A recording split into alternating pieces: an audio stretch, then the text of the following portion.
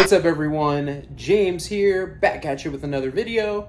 I just got home from the gym. I know it's been a while, but I promise you, content has come to the channel. This is just the beginning of it. So today's video is the full story of IDW's Transformers Beast Wars reboot that they did. I think I finished covering this series the beginning of this year or the end of last year, I can't remember. But this is the full story of it. I think I started covering the series the first year I started this channel.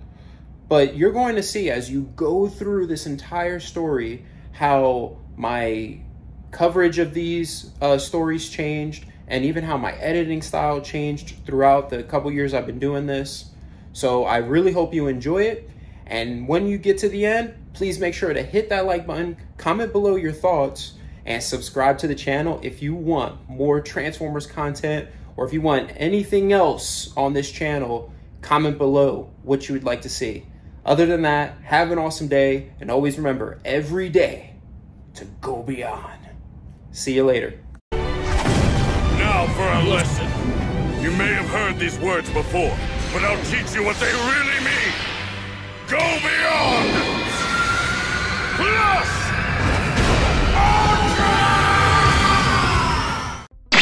Hey, what's up my fellow Beyonders? Mr. James here, coming at you with another video from Go Beyond Comics. Today, my friends, I'm going to be covering the ongoing Transformers Beast Wars series. Shout out to King of the Beast Wars who recommended I cover this series. I was honestly unsure if I should cover it, but he told me it was worth it. So again, shout out to King of the Beast Wars. Now, the creative team behind this series is writer and cartoonist Erik Burnham, who previously wrote the miniseries Transformers and Ghostbusters, which honestly is a crossover I never even thought of, but sounds like fun. The artist is Burcham, who is known for the series Last Stand of the Wreckers and More Than Meets the Eye. I know a couple of you guys have told me I should cover Last Stand of the Wreckers, which I definitely will do at some point because that story sounds amazing. So usually when I cover a comic series, I do one issue at a time. But with this series, I thought, let's do something different. Let's cover multiple issues. Even though it was going to take me longer, I said, let's just do it. So the plan was just to cover the first 3 issues of this series. And it quickly went from me just covering the first 3 issues to me covering the entire Savage Landing arc. So this will be the longest video I've ever done. But before we get started, please hit that like button. And if you're new to the channel, subscribe. I would greatly appreciate it. We are so close to 1,000 subscribers. I would greatly appreciate it. It would be awesome if we can get there. Now, with all that out of the way, let's not waste any more time and get right into this story. So, part 1 of Savage Landing opens on Cybertron with the Predacons Council, whose members are C-Clamp, Ramhorn, and Cicadacon, who are all Predacons. Now, if you're not aware who these bots are, they're the ruling body of the Predacons on Cybertron. We see them receiving a transmission from the Predacon Galavar, who explains his plan to steal a rumored golden disc that contains valuable information from the Maximal Science Ministry. As Galavar is telling them his plan, he is already enacting it. He has his soldiers Scorponok, Dinobot, and Pterosaur break into the Ministry's main hall and take out the Maximal security guards. And can I just say, dude, I love seeing Dinobot here. He was one of my favorite characters back on the Beast Wars show. He gets into a confrontation here with Pterosaur because he goes to kill the security guard that's begging for his life, but Dinobot feels that there's no honor in killing a defenseless foe, to just stun the security guard already and be done with it. Scorponok ends it just by killing the guard himself. At the same time, another group of Predacons break into the Great Shipyard in Voss and destroy almost every transwarp capable starcraft before stealing the Maximal warship Darkseid. So really, Galavar's goal here is to buy himself enough time to flee into deep space, travel through time, and decode whatever secrets that the golden disc may possess before the Maximals can mount a coordinated response. The Predacons Council thinks Galavar's plan is a bold one, but believe it's doomed to fail, and tell him that they don't permit him to enact it. However, Galavar tells the council they misunderstand. He wasn't asking for permission. He's already done it. When Ramhorn yells his name back at him in frustration, Galavar replies that isn't his name anymore. he has evolved. From now on, he will only answer to his new name, like his namesake, Megatron. He tells the council that like his ancestor Megatron, he will lead the Predacons to glory, and when he meets the council again, they will kneel before him. Ramhorn becomes furious at Megatron's bold power play here, but his fellow council members advise patience that Galavar's rebellion could serve their cause, that he could never play the long game and truly lead the Predacons, that they'll outmaneuver him and be prepared to take advantage of his success or his failure. Meanwhile, aboard the starship Axelon, we see Rhinox delivering a status report to my favorite Transformer of all time, Optimus Primal. Well, I'm just going to address as Primal or Optimus for the rest of this video. Both of them are sparring in the ship's gym, and one thing I felt as I was reading this conversation between Rhinox and Primal is this feels like a young Optimus Primal, which is a nice change up from the Optimus Primal on the show Beast Wars. I might be misremembering, but wasn't he on the show an already established veteran and leader of the Maximals? I really might be misremembering, but let me know in the comments down below. What we learn here is despite his promotion to captain, Primal is yearning for some real action and adventure.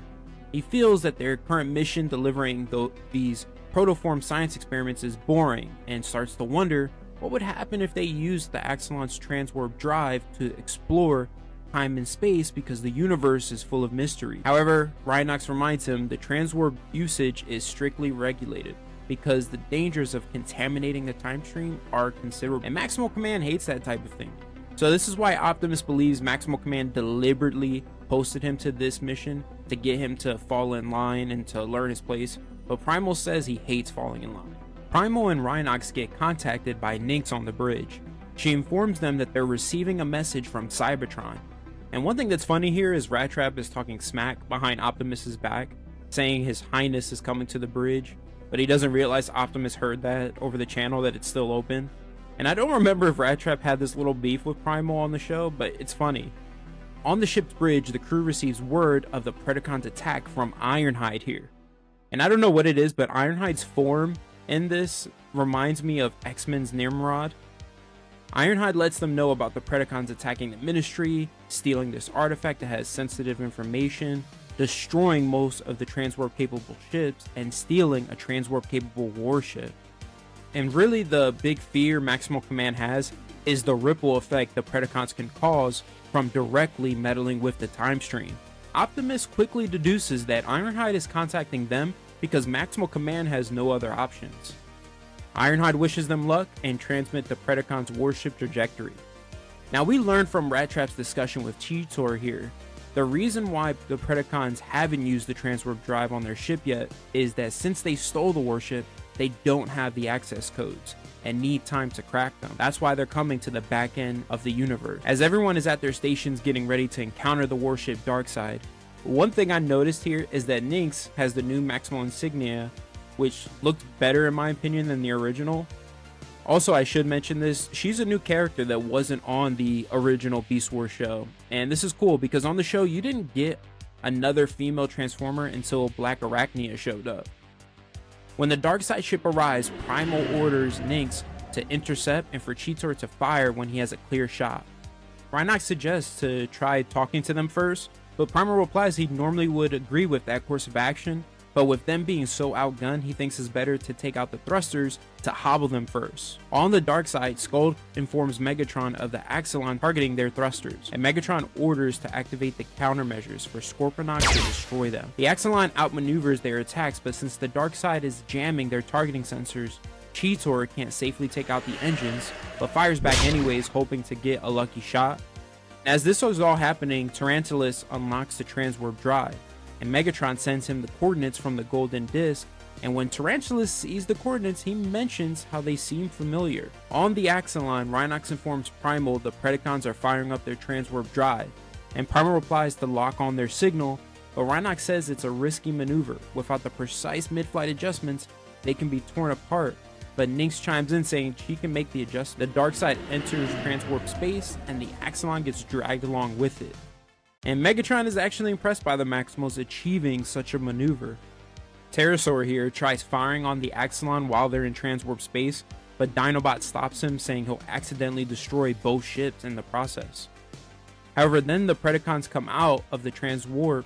Megatron mentions how they have seconds before the Axelon comes out as well, and tells Pterosaur to fire as much as he would like. Seconds later, the Axelon arrives and is immediately blindsided by the dark side. Primal tells Cheetor to fire back, but Cheetor replies that the weapons are being unresponsive. But Nynx comes up with a plan, and her plan is one interesting one. She rams the Axelon into the dark side, pushing it towards the planet. And as both ships tangle together, falling into this planet's atmosphere, Nynx tells Optimus she can get them untangled, but they're still gonna crash. Rhinox, overhearing this, says the crash would destroy the protoform pods they carry.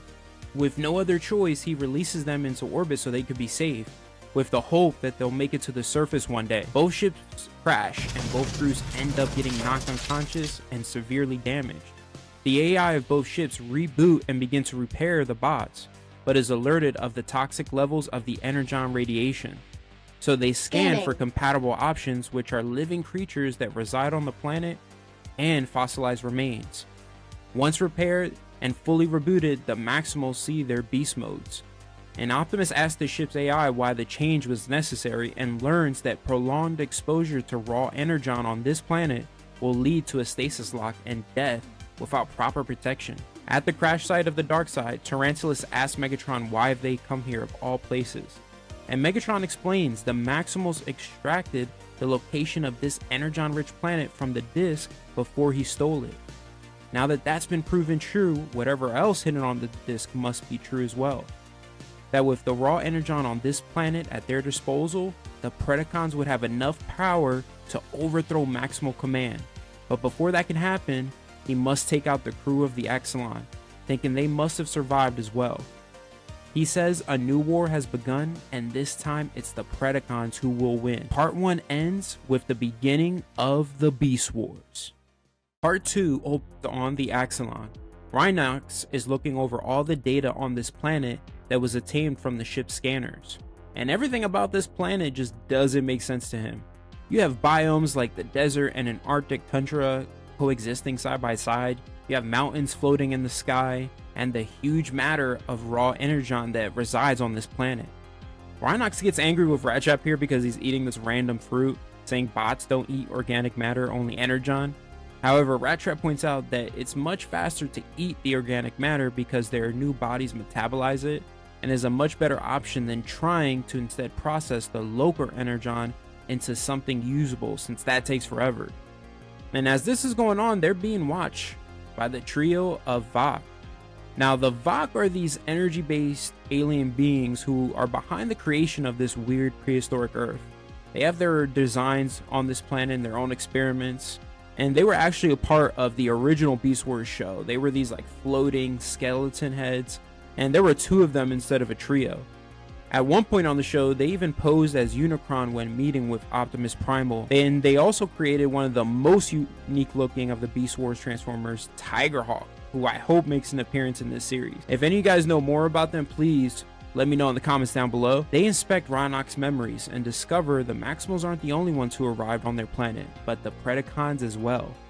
They teleport into the dark side, and please forgive me if I butcher these names, but Bakak finds both groups intriguing, and Tunra is worried they will contaminate their pristine data that, to make sure it stays that way, suggests eradicating both groups. And the debate comes down to Takani, who believes they're both right and offers a compromise here, that for the time being they monitor both factions, but if their disruptions prove to be too severe, they will just raise the planet and start all over again. They end up teleporting away. Scorponok goes to see Megatron, who's been trying to decode the secrets hidden within the golden disc, but just keeps failing.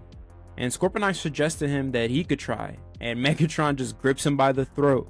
And Scorponok reminds him that Megatron said that they were going to attack the Maximals, but he's just been focusing on the disc, that his fellow Predacons are growing restless. Megatron then throws him across the room. Now, what Megatron says next shows to me he may be just as intelligent as his ancestor. He tells Scorponok they won't attack until they are sure of their defenses, and can't be sure of them until Tarantulas finishes surveying the area. Meanwhile, at the Axelon, Optimus Primal checks in with Nynx as she works on repairing the ship. Nynx says Cheetor and her successfully boosted the ship's scanners to get a better look at the area around them. and Optimus suggests taking a break and testing out her new wings, her new beast mode. Though she's reluctant at first, Prime tells her it's important to know the lay of the land, and he prefers a first-hand reconnaissance. Nynx, happy at the opportunity, transforms into her beast form and flies off. Back at the dark side, we see Dinobot speaking to Tarantulas, trying to find out the progress in mapping the surrounding area, since Megatron is too focused on decoding the disc. Now he discovers that Tarantulas has stopped mapping the planet and shifted his focus on these curious readings that Scold came across when she was calibrating some sensors. She mistakenly scanned the ship first and found these unspaced readings all over. Scold here, I should mention, is also a new character that, like Nynx, wasn't a part of the original Beast Wars show. Now I should mention this, Erik Burnham said in a Q&A that's at the end of issue 1 that he has a longer term arc in mind for her, and it's one of his favorites, so I'm excited to see her character growth as the series progresses. Tarantulas says to Dinobot that either there was pollution from activating the transwarp drive or something else may have happened. Either way, wouldn't you want to know what it is? And Dinobot replies no and orders Tarantulas to shift his priority back to mapping out the planet and continue his research on his own time. Tarantulas snaps at Dinobot, telling him he has no authority over him, and when Dinobot replies he has no respect for the chain of command, Tarantulas reminds him that there is no chain of command. They're all rogue agents who follow Megatron so long as their interests continue to align. Now this is really interesting here. Part 2 is showing us so far that both groups, the Maximals and Predacons, what they have in common is that both aren't really united. The members are not even familiar with each other yet. You have Primal, who just recently was given command of the Maximals aboard the Axelon, and Megatron, who most likely recently formed this group of Predacons here and together just achieved their first mission. Now what I'm gonna say is really more directed towards Megatron. If you guys saw my Origin of Megatron videos, which if you haven't, here's a link right here, but the original Megatron built up a reputation as someone who rebelled against the Autobots. He went from being a miner to a survivor of a massacre to a prisoner to then becoming the most powerful undefeated gladiator of Kaon before even forming the Decepticons. So that undying loyalty, that inspiration of you can become more than you are no matter your station, and fear of what Megatron can do to you was already there before he even made his power play.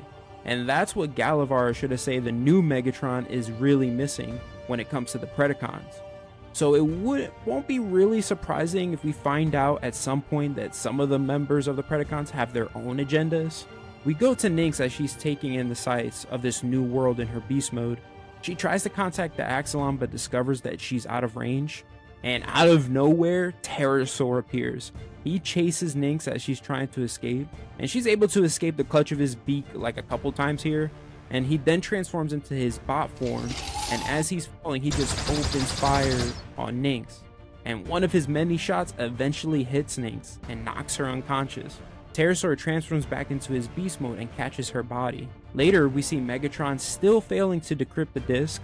He gets pissed when he's interrupted again until he sees it's Pterosaur who has brought Nynx to him. Part 2 ends with Nynx becoming the Predacons' prisoner. Part 3 opens later that night. We go to Nynx in the Predacons' torture chamber. Megatron, who's leading the interrogation, tells Nynx that she'll answer all of his questions about the Maximals, or he'll turn her over to Tarantulas, who will have her experience pain she's never felt before. She replies that Tarantulas is a butcher, so it's safe to assume the mad scientist most likely has a reputation on Cybertron where he's known for maybe experimenting and killing other bots. Maybe he has a Dr. Frankenstein mixed with a little bit of a Hannibal Lecter reputation. That would actually be pretty cool and crazy and unique if that was the case. Tarantulas toys with Nynx, saying no matter what, she will feel pain, but how much determines her answers. We see Dinobot doesn't like this course of action. When Tarantulas asks him if he's gonna watch, he replies he'll wait outside. And as he's waiting outside, he hears the sound of Nynx's screams. Meanwhile, on the Axelon, Cheetor starts to worry that Nynx still hasn't returned from her scouting mission. And Primal suggests that she was so excited to explore, maybe she probably lost track of time. And I'm gonna be honest, I think it's dumb, or I should say naive, that Optimus is just assuming that's the case, because they're on a world they know nothing about, and that's the point Cheetor makes here. saying not only that, but also there can be any number of threats on this world besides the Predacons. However, Primal doesn't want to risk anyone else out in the unknown, especially after nightfall. He suggests waiting until morning and asks Cheetor to try and establish a link with the protoform pods that are in orbit so they can expand their sensor range to planet-wide. And Cheetor reluctantly agrees.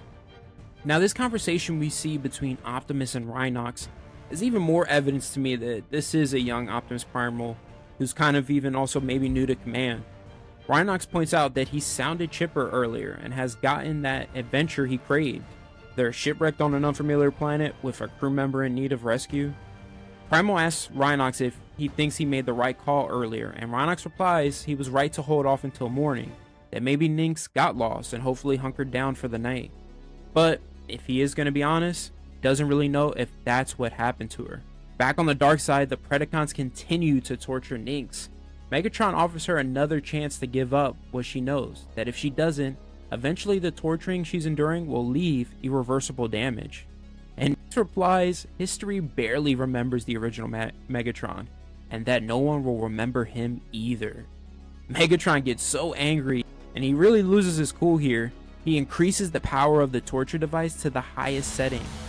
Nynx's screams cause Dinobot to enter the room and step between Megatron and the device controls, pointing out that they can't acquire any useful information from a dead prisoner.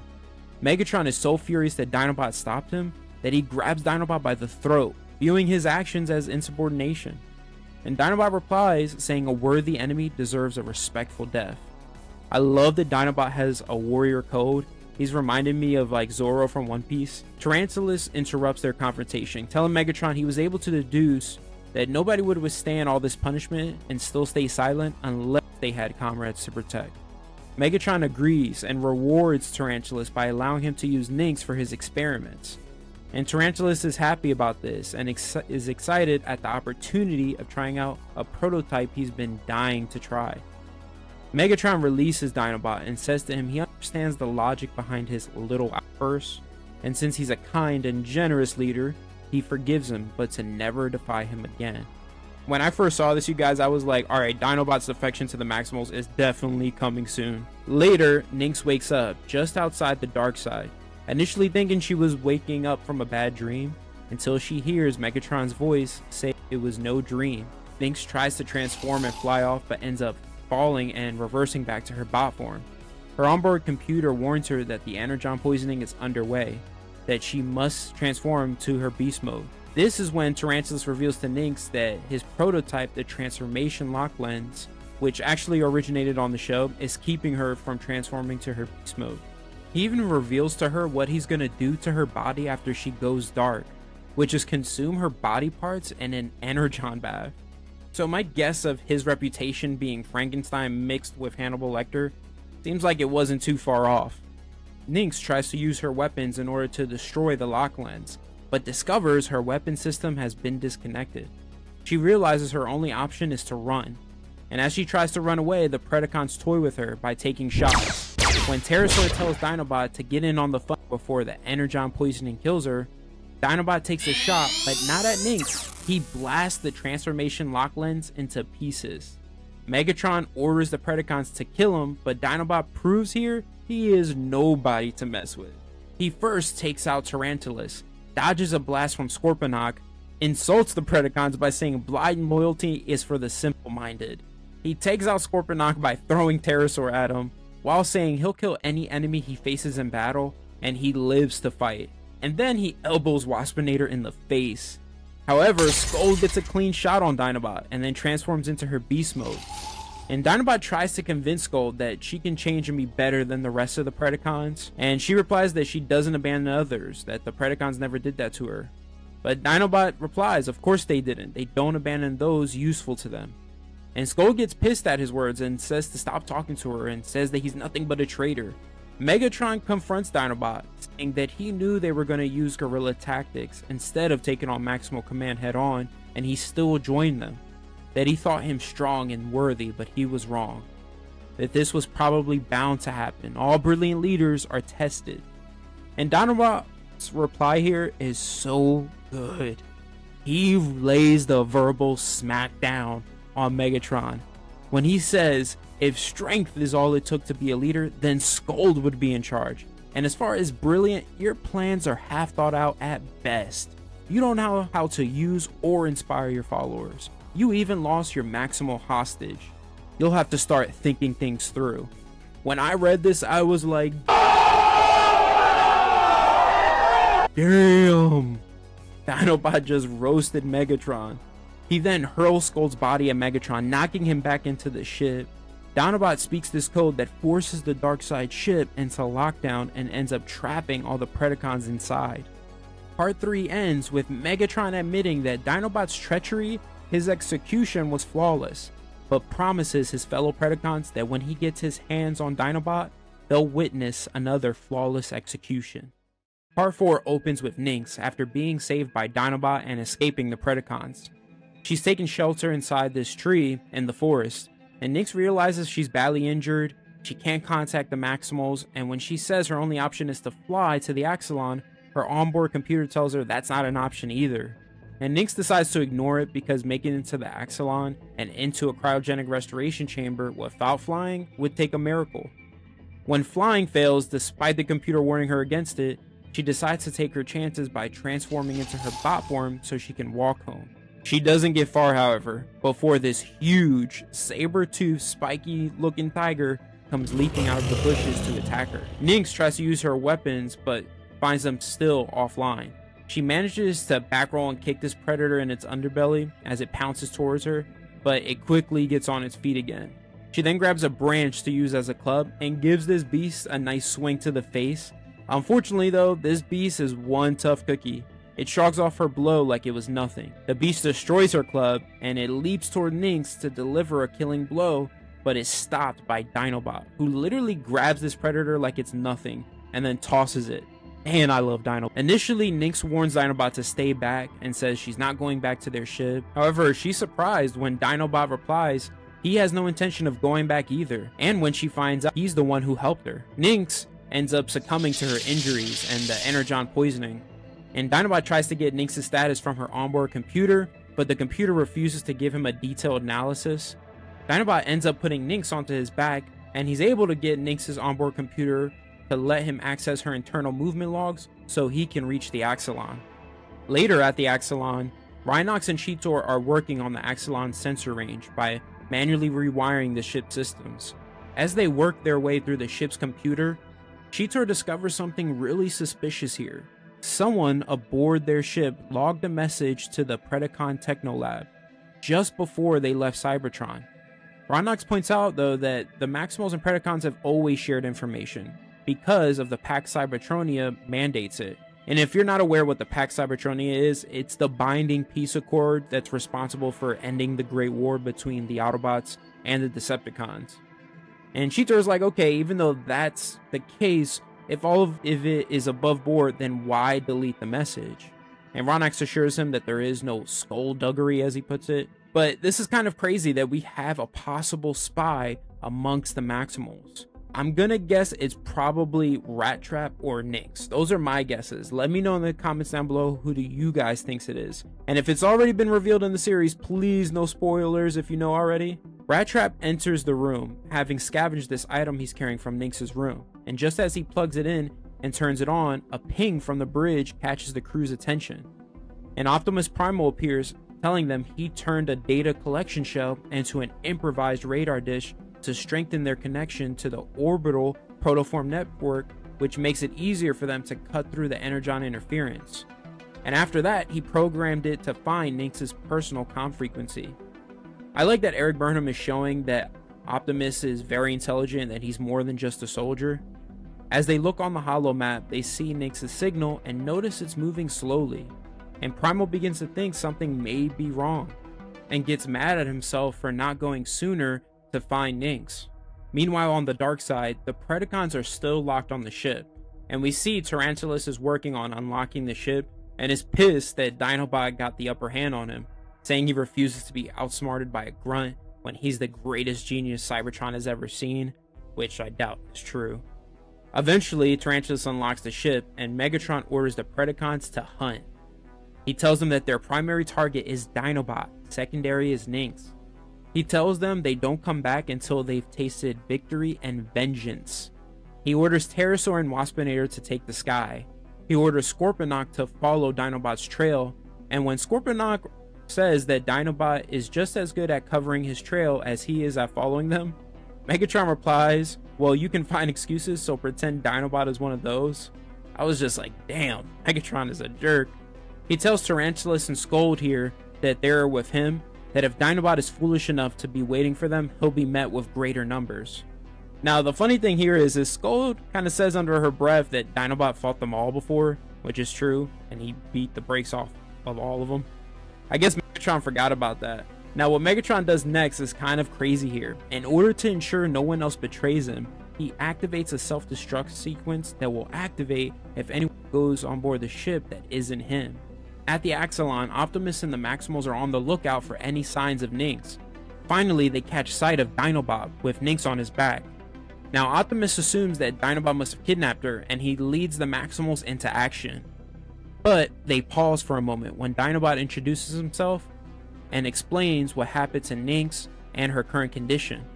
However, Cheetor doesn't care to hear him out and goes on the attack. But Dinobot, with no problem, grabs Cheetor by the throat and throws him to the ground. He pulls out his Psy-Carbon blade, which looks so awesome, and threatens to end Cheetor's life in order to get the Maximals' full attention. Dinobot makes the Maximals aware of the war that's coming and how he wishes to fight alongside those who are honorable. That Nynx proved to be honorable and hopes the other Maximals are as well, but would like to find out. Part 4 ends with Dinobot formally requesting to become a Maximal. Part 5 opens inside the Axelon. Dinobot is being detained in a holding cell, and we see Optimus Primal is interrogating him, trying to find out why he really is here. He doesn't believe Dinobot's change of heart and suspects him to be a Trojan horse. Dinobot tells Optimus he wishes to fight at the Maximal side, and that's really it. It's really that simple. But then, with a smirk on his face, just casually asks Optimus would he prefer if he challenged him for command. He even says, we can still battle to your death in front of the others. And Optimus, with a smirk on his face as well, asks, what makes you think I wouldn't be the winner? And I really like this back and forth between Optimus and Dinobot. But now, here's my question to you guys. One-on-one, in a knockdown, drag-out fight, who wins? Let me know in the comments down below.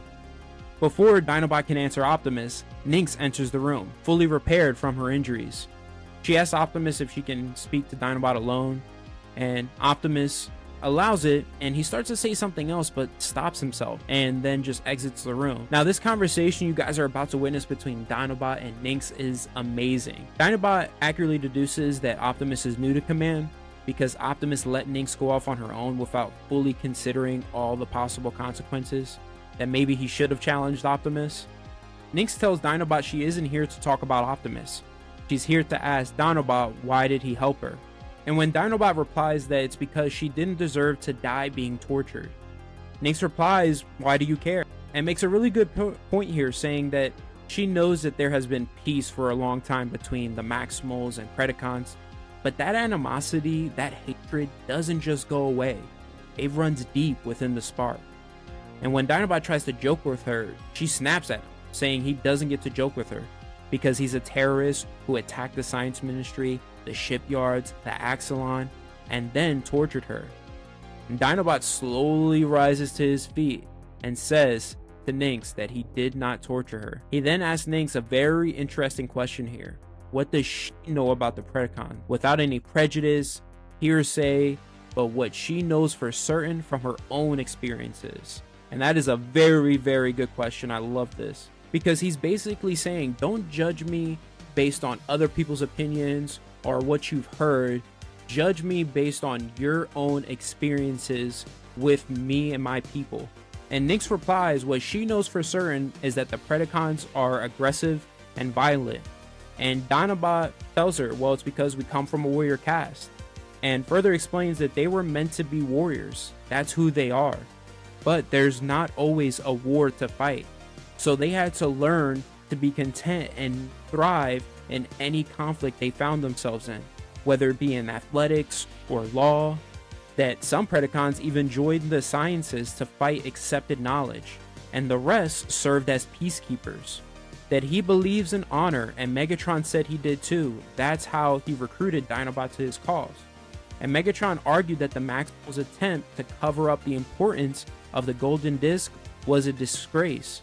And Dinobot agreed with that and says he still does. But when he saw how the Predacons, especially how Megatron acted once they got the disc, he didn't like it.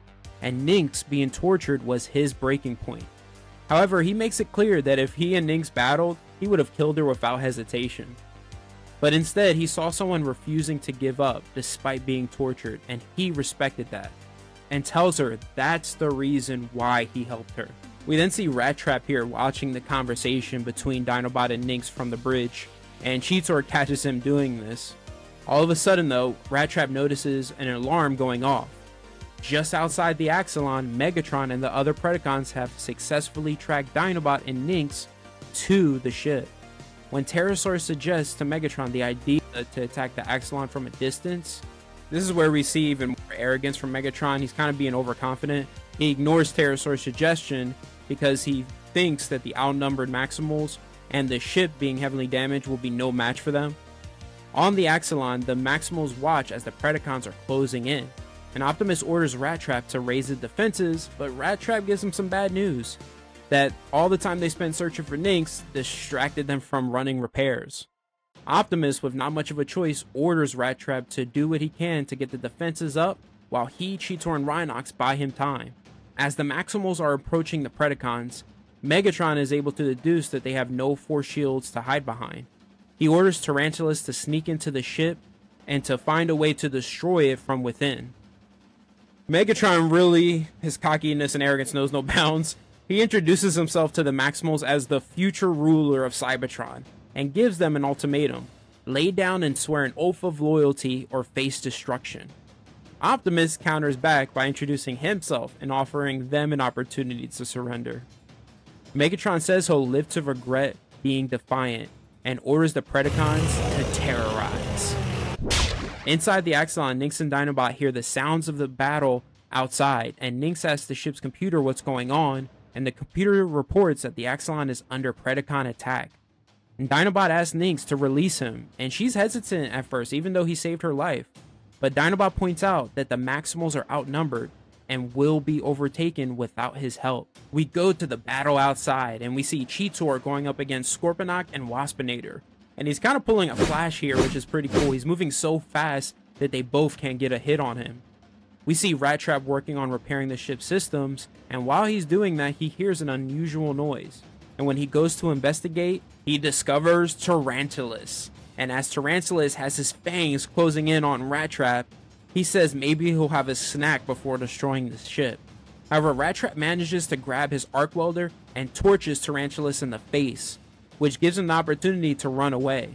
Tarantulas transforms into his bot form, shouting at Rattrap, saying he'll deal with him after he's done with the ship. Outside, as the battle rages on, we finally get what we've been waiting for: Optimus Primal versus Megatron. Though Megatron knocks down Optimus and gets the upper hand in this fight, Optimus says to Megatron, "I told a friend I don't like falling, but in this case, it gives me an advantage," and sweeps Megatron's legs. We see Cheetor now dodging attacks from Waspinator and Pterosaur. And I have to say, Cheetor's speed is really impressive here. He asks for help, but Optimus is fighting Megatron, and Rhinox is battling Scold. I love this fight here, because Rhinox finds Scold just as strong as he is, and yes, she may be tiny, but she's powerful. She gives Rhinox a Shoryuken to the jaw. We then go back to Megatron and Optimus's battle, and Megatron gains the upper hand again and tries to deliver a killing blow. However, all of a sudden, a laser blast from a distance hits him, and it's from Dinobot. Part 5 ends with Dinobot appearing on the battlefield alongside Nynx. So now we are at the finale of Savage Landing. If you've made it this far, I greatly appreciate you, and I hope you're enjoying this video. Part 6 opens with Rattrap hiding from Tarantulas as he searches for him. And Tarantulas is goading Rattrap here, trying to get him to come out of hiding by saying he's gonna destroy the ship if he doesn't stop him, that the Maximals will die if he doesn't stop him. Luckily, Rattrap is too smart to fall for it. Tarantulas ends up giving up when he realizes Rattrap isn't falling for it. As he's walking through the corridors, his attention is taken by the Maximals tech lab and pries it open to enter so he can see what he can plunder. The mad scientist's temptation gets the best of him despite his mission. Meanwhile, outside, as the Maximals and Predacons battle, we see Dinobot beating the brakes off of Waspinator here. He literally tears his arm off and beats him with it. Like, how you get beat with your own arm, bro?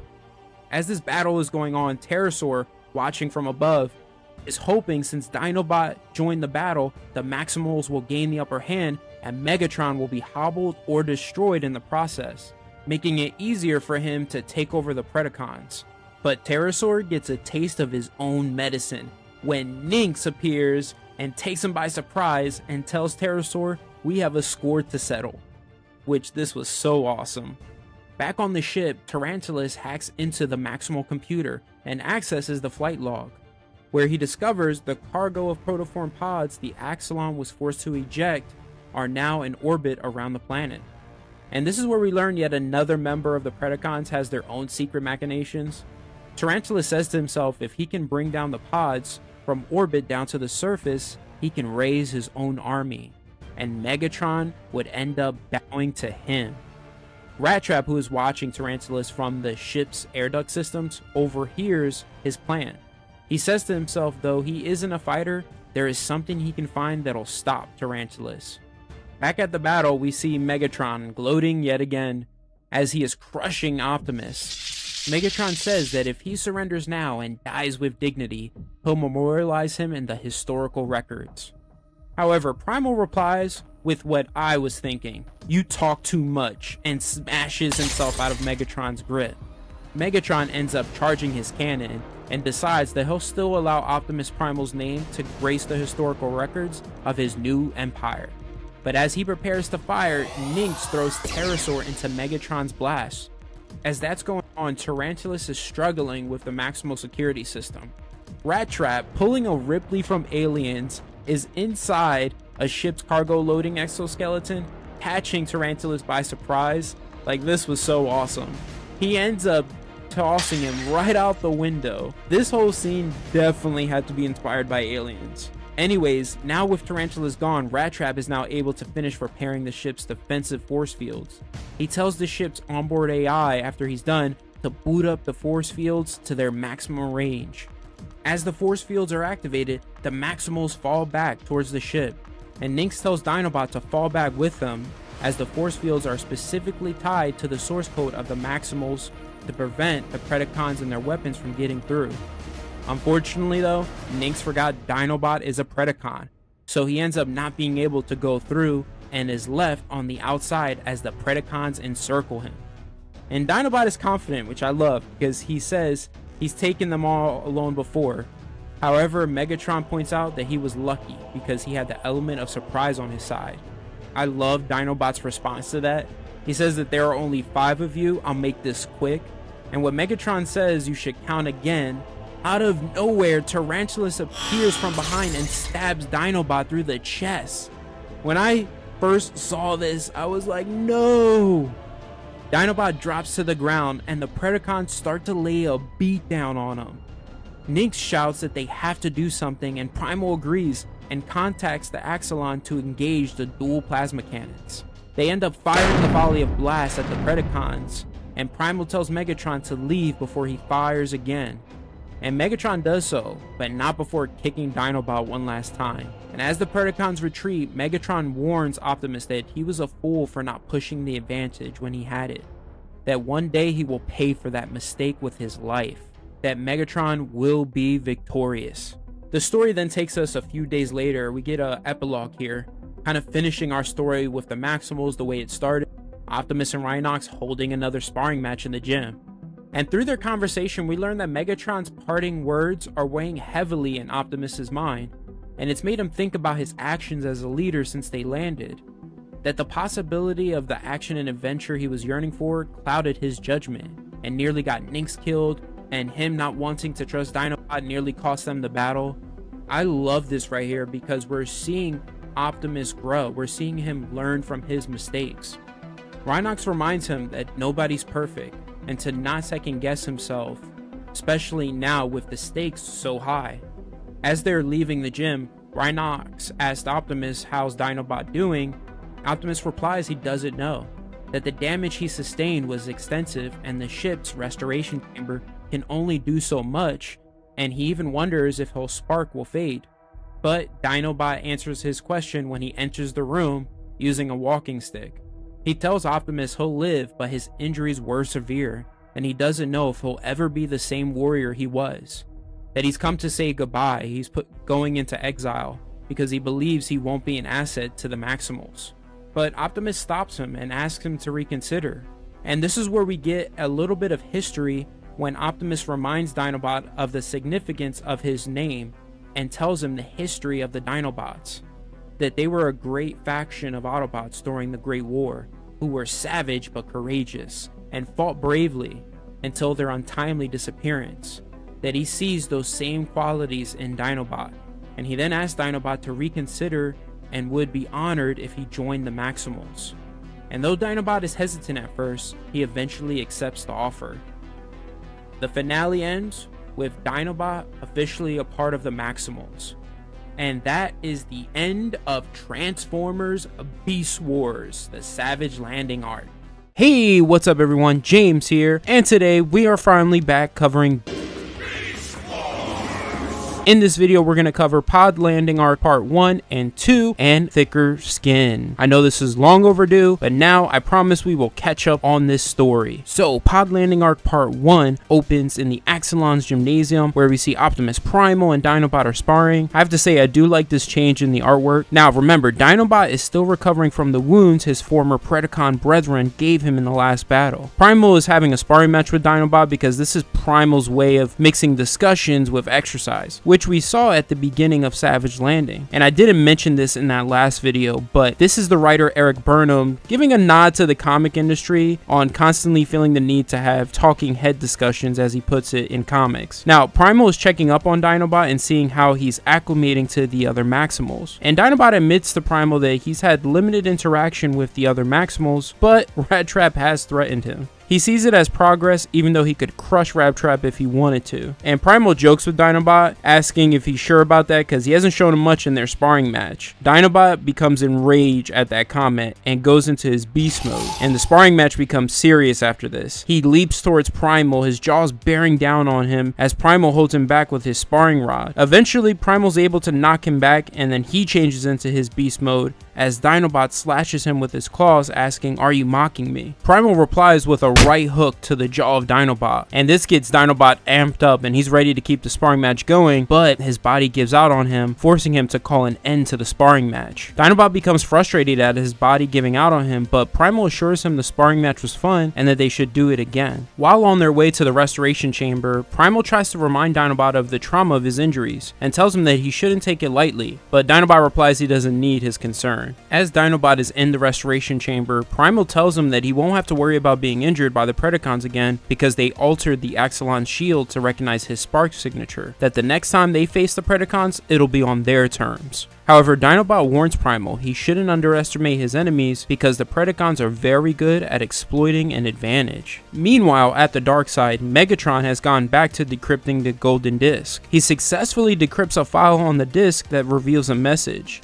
And this is kind of crazy because what Megatron sees in this message is himself on the computer screen. The message plays briefly and then cuts out. The Darkseid computer informs Megatron the file got corrupted and cannot be retrieved. And Megatron screams in frustration, saying, "What was that message?" Now, if you guys noticed, Megatron had a rubber ducky of some sort in his T-Rex head hand, and it's funny, he tosses it to the side when he screams in frustration. Now, unbeknownst to Megatron, the other Predacons are outside his quarters, overhearing everything. Pterosaur suggests to the other Predacons that Megatron is losing his mind and they should prepare for a new leader. Scorponok replies that he sounds treasonous and the only thing they should prepare for is an Energon run, that they can't win a war if they're low on fuel. Pterosaur replies that they can't win a war either if they don't fight it. They should be attacking the Axelon non-stop. However, Scorponok makes an excellent point here, saying that they would be blasting away at a shield they can't penetrate now, and they don't have to worry about the Maximals attacking because he says it's not in their nature, that they should stick to the original plan of gathering Energon and start the only fight that matters in time, the fight for Cybertron. Scorponok suggests in the meantime both of them and Waspinator gather as much Energon as possible, and Scold here asks to tag along, mentioning that she can carry more Energon than all three of them combined. Like, don't forget you guys, Scold here is the strongest of the Predacons. Scorponok tells her that they need her to stay to defend the ship, since Tarantulas and Megatron are focused on their work. But Scold points out that he said the Maximals wouldn't attack, and Pterosaur interrupts, insulting Scold, saying she can't come because she's too slow, implying that she's slow in every sense of the word. Pterosaur then flies off, laughing at her. As Pterosaur and Waspinator are flying towards one of the floating islands here, Waspinator basically asks Pterosaur why he bullies Scold, and Pterosaur responds, saying he does it to keep Scold from gaining enough confidence that she starts to believe she can lead the Predacons, since Scold is so strong she could punch through solid duranium. And the funny thing here is this is an Easter egg. Duranium is the metallic substance used to construct the ships in Star Trek. So yeah, Scold is so strong that she could punch a hole in the Enterprise. So this is the last thing Pterosaur wants, because we all know he secretly covets that position. When Waspinator asks Pterosaur what if he pushes Scold too far, Pterosaur just assumes Scold at this point would probably just cower in fear and not fight back. From there we go to one of the stasis pods in orbit, receiving a transmission that begins to upload a program, but the transmission is lost shortly after. Now if you guys remember back in part 6 of Savage Landing, Tarantulas discovered the stasis pods in orbit and attempted to land them so he could reprogram them into Predacons in order to start his own army that would help him overthrow Megatron. But Rattrap pulled in aliens and threw him out of the ship before he can complete his own personal mission. The pod begins to descend, and after the pod crash lands on the planet, Black Arachnia emerges confused, asking the onboard computer what planet is she on. And the onboard computer replies that it's undocumented and informs her about the incomplete program update, asking if she wants to complete it. And Black Arachnia applies to continue it as she begins to explore the planet. And as she's investigating the planet, she feels the energon radiation levels. Her onboard computer suggests going into her beast mode, but before this can happen, she's dragged into the river by this dragon-like crocodile. She tries to bash it in the head while being in this crocodile's jaws, but it doesn't affect it. The crocodile replies by smashing her into the riverbed. Now we don't see it, but it's safe to assume Black Arachnia uses her fangs to dispose of the crocodile. We then see her coming out of the riverbed unharmed in her beast mode. The onboard computer informs her that there's an active signal from a Cybertronian ship nearby. Back at the Axelon, while the Maximals play a card game, Dinobot informs them of the personality traits, strengths, and weaknesses of each of the Predacons. He says Scorponok is a true believer in the Predacon cause, and will align with any interest that he believes best serve it. Scold is powerful but insecure. Pterosaur is a bully with delusions of glory he'll never achieve. Waspinator isn't bright, but he could never tell if it was all an act or not. Tarantulas is already well known among the Maximal ranks, which we learned a bit about in Savage Landing Part 3. We only know that he's known as a butcher. I still think he's Dr. Frankenstein mixed with Hannibal Lecter, but we have yet to truly know his reputation on Cybertron. Rattrap cracks a bad tasting joke here about his reputation for backstabbing, which we know that's how he nearly took out Dinobot at the end of Savage Landing. Rhinox is surprised to hear Dinobot's blunt opinions about his former allies. And we learn here, even after everything the Predacons have done, Rhinox is still holding on to this delusion of a peaceful resolution, and was hoping Dinobot's opinions would have revealed a path to that. We then go to Black Arachnia arriving outside the Axelon shields, and she quickly realizes she's able to go through because the defense system doesn't recognize her spark. And as she is on the ship about to check in with the Maximals, the Predacon program completes its installation and takes over. Now, as a fully fledged Predacon, Black Arachnia realizes that she has been undetected so far, and has an excellent opportunity to cause real damage to the Maximals. As she sneaks by, Cheetor overhears something, and even though the other Maximals dismiss it as nothing since the shields are still up, Rhinox asks Nyx if she heard anything since she has the most sensitive audio receptors. And Nyx replies she didn't hear anything but mentions that she hears everything, and it's hard for her to filter out anything. Cheetor still abandons the game and goes to investigate. As he investigates, he asks the ship's computer if anyone came on board the last few hours, and when the computer replies negative, Black Arachnia ambushes Cheetor with a kick to the face. Cheetor is fast, so he's able to dodge her following attacks while trying to calm her down, thinking she's just a confused Maximal explorer who came from one of the pods. After Black Arachnia is able to land a hit that knocks him back, Cheetor decides to change into his beast mode and attack her before she can hurt herself or anyone else. Black Arachnia successfully dodges his attack and paralyzes Cheetor with her Venom Blaster. Cheetor contacts Optimus Primal over the comm system, saying we have a problem, but before he can continue, Black Arachnia shoots him again, knocking him out. And that is the end of Pod Landing Part 1. We then go to Pod Landing Part 2. Aboard the Axelon, Optimus Primal can't reach Cheetor on his comlink system. Primal asks the ship's computer where Cheetor is, and the computer replies he is near the processing bay. The Maximals head to the middle corridor, and they find Cheetor hanging from the ceiling, wrapped in webs that smell like Energon all over his body. After Cheetor is freed, he tells them that a Predacon is on the ship. And Rhinox finds this hard to believe, but Primal reminds him the Maximals within the protoform pods could enter, but he wonders why would one of them attack. Rattrap informs Primal that Tarantulas was snooping around one of the labs in the last battle and could have done something to them. Primal then tries to order the ship's computer to search for other Maximal energy signatures, but the computer denies the request. He realizes the unknown Predacon has already broken into the system and taken control. He orders the Maximals to seal the ship and to split up in order to find this intruder. While Black Arachnia is already ahead of them, we see her watching them from the ship's security cameras as she starts hacking into the Axelon's data files and begins downloading them on her own server. She quickly realizes though she won't be able to extract all of the ship's files in time and comes up with an even better plan. Her new plan is to upload the Predacon code into all the protoform pods in space, turning them into loyal Predacon soldiers. At the same time the Predacon code is being uploaded to the protoform pods, Rhinox appears, threatening to put Black Arachnia in a holding cell. Black Arachnia replies you'll be too busy dealing with this, as she activates the landing protocols for all the space pods. Now she may not have been able to infect all of the pods, but she was able to infect over half of them. So this is still a big win for the Predacon cause. Now this is totally different from the original Beast Wars show. In the show, the Maximals and Predacons had to wait for each stasis pod to descend, and then each faction would race each other there, and whoever was the first one there had the first opportunity to convert that bot into their ranks. Black Arachnia easily outmaneuvers Rhinox and avoids capture.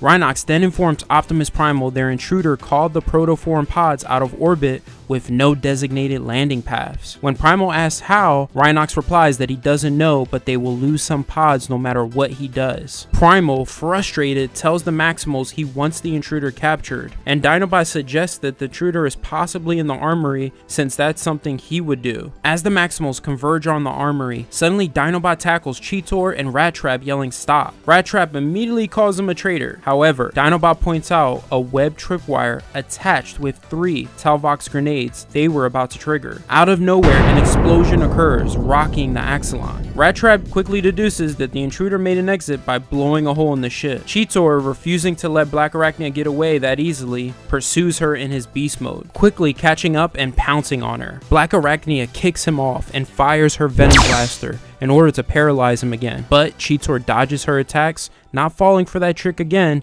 He then wraps his jaws around her blaster. Black Arachnia uses her fangs to stab Cheetor on the side of his face, and then uses her fangs to toss him aside. Cheetor changes into his bot form and starts immediately firing his blaster at Black Arachnia, telling her she'll answer for her crimes as Cybertron, the deaths of the protoform pods, and for her attacks against the Maximals. Black Arachnia replies, firing her fang repeating blasters. She's never been to Cybertron, and the pods are stronger than he thinks. While the battle is at a standstill, Black Arachnia fools Cheetor into thinking she laid another trap for the Maximals. Cheetor, worried that the other Maximals would trigger it, abandons the battle and races back to the Axelon to warn them. Later, the Maximals regroup on the ship's bridge, Rhinox reporting the damage Black Arachnia caused. He says that she was able to download 10% of the ship's memory core and upload the Predacon code into over half of the protoform pods. When he pulled apart the code, he discovered a forcible overwrite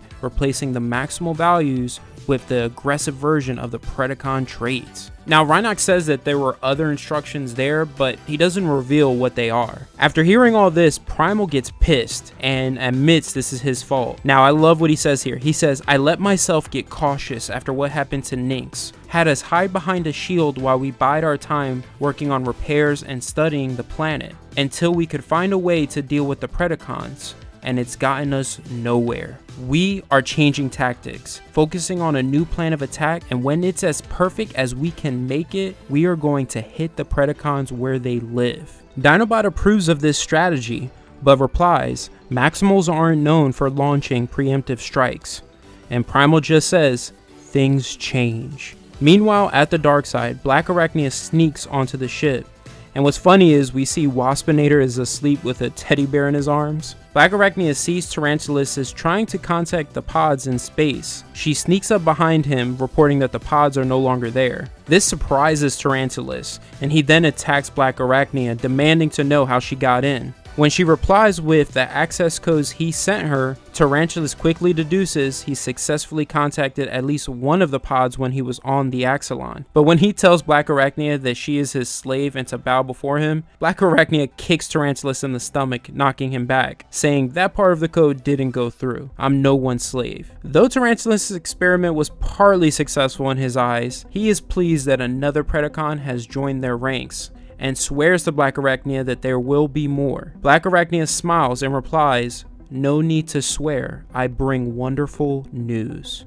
And that is the end of the pod landing arc. We then go to our final story here, Thicker Skin. Now this story really focuses on Scold and is really damn good.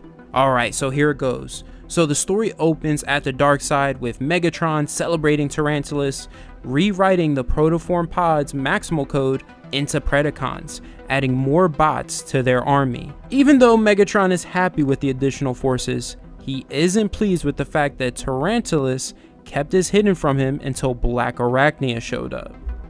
Megatron announces to the other Predacons that the dozens of new recruits coming to their army will bring the return of the Predacons to their rightful places as the rulers of Cybertron. Tarantulas reminds Megatron though that not all the pods were reconditioned, and the energon radiation will make it difficult to track the pods. But Megatron doesn't think that it will be a problem. He says, despite the bravado of Optimus Primal, he would never risk one of his own in an attack. Once we acquire our new recruits, we'll maintain a permanent presence at the Maximal ship, hammering away at their ship's shields until it falls. We will continue our plan of gathering energon, decrypting the Golden Disc secrets, and repairing our ship. Once we return to Cybertron, the Tripedicus Council will bow, and my empire shall be born. What Pterosaur says next shows why Megatron once again is the brains of this operation. Pterosaur says that he thinks it would have been easier to use the transwarp drive to travel back in time and kill the Maximals before ever coming online.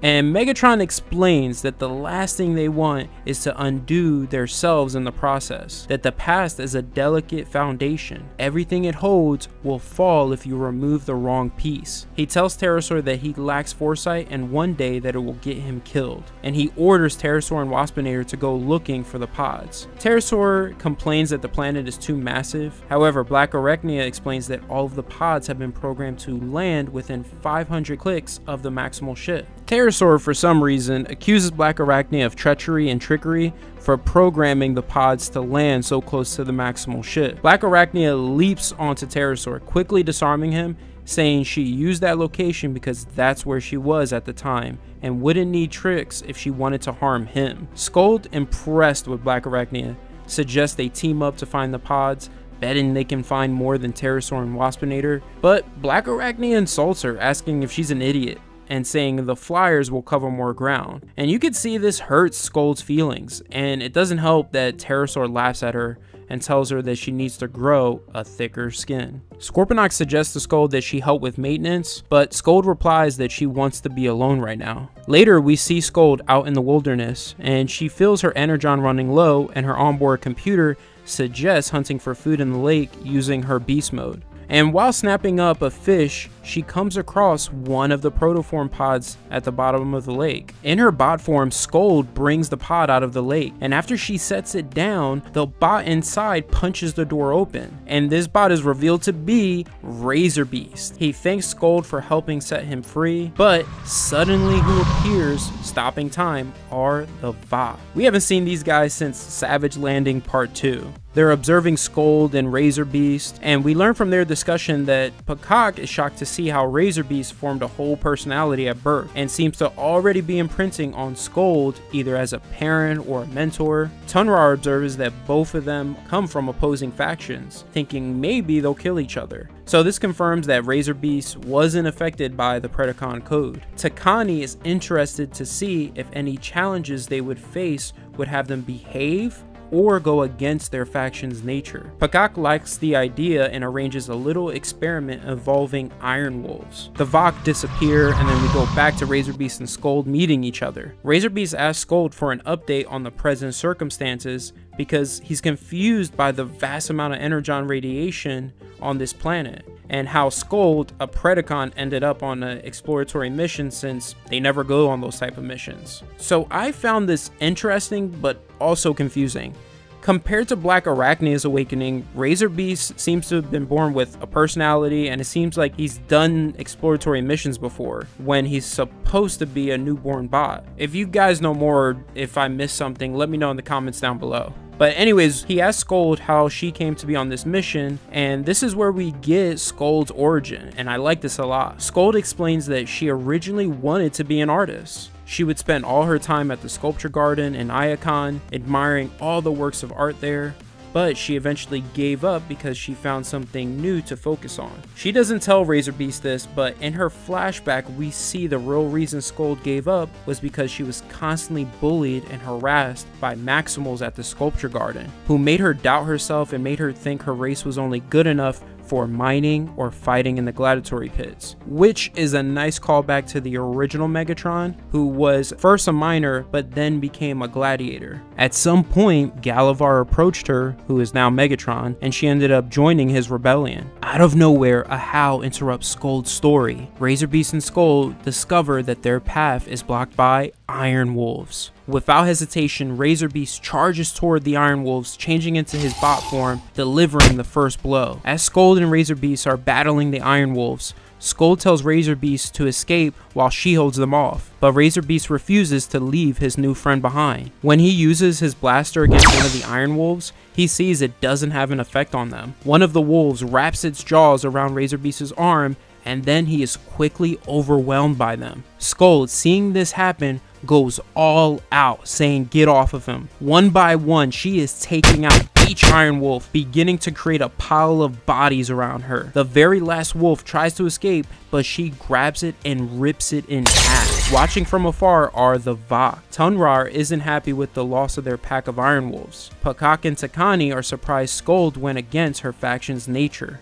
After taking out the Iron Wolves, Scold reaches Razor Beast's body and sees he's heavily damaged. When Razor Beast goes into his stasis lock, we see her debating on what to do. She knows if she takes him to the dark side, the Predacons will see he's not one of them. And if that happens, Megatron will have him killed and Tarantulas will take his body for experiments. She then realizes there's only one option left. Later we go to the Axelon. Rattrap informs Optimus Primal that Scold is outside their base. Primal and Dinobot go to meet her, and when Dinobot tries to speak with her, Scold refuses, saying he's nothing but a traitor. Primal says to speak with him then. Scold then presents him with Razor Beast's body and tells Primal that he was seriously injured while trying to save her from Iron Wolves. Primal is confused by this and asks Scold why a Predacon would show mercy to a Maximal, and Scold replies that she owes him her life and the Maximal's ship was closer, and calls out Primal for assuming all the Predacons are the same. As Scold turns to leave, Dinobot points out to her that she hasn't stuttered or mumbled once since she appeared at the Axelon, and tells her that she's good and may be in need of a better environment, and even suggests that she just join the Maximals. Scold shoves Dinobot aside, and this is where we get her hatred for the Maximals. She says that the Maximals are worse than the Predacons because they mask their cruelty behind a kind face,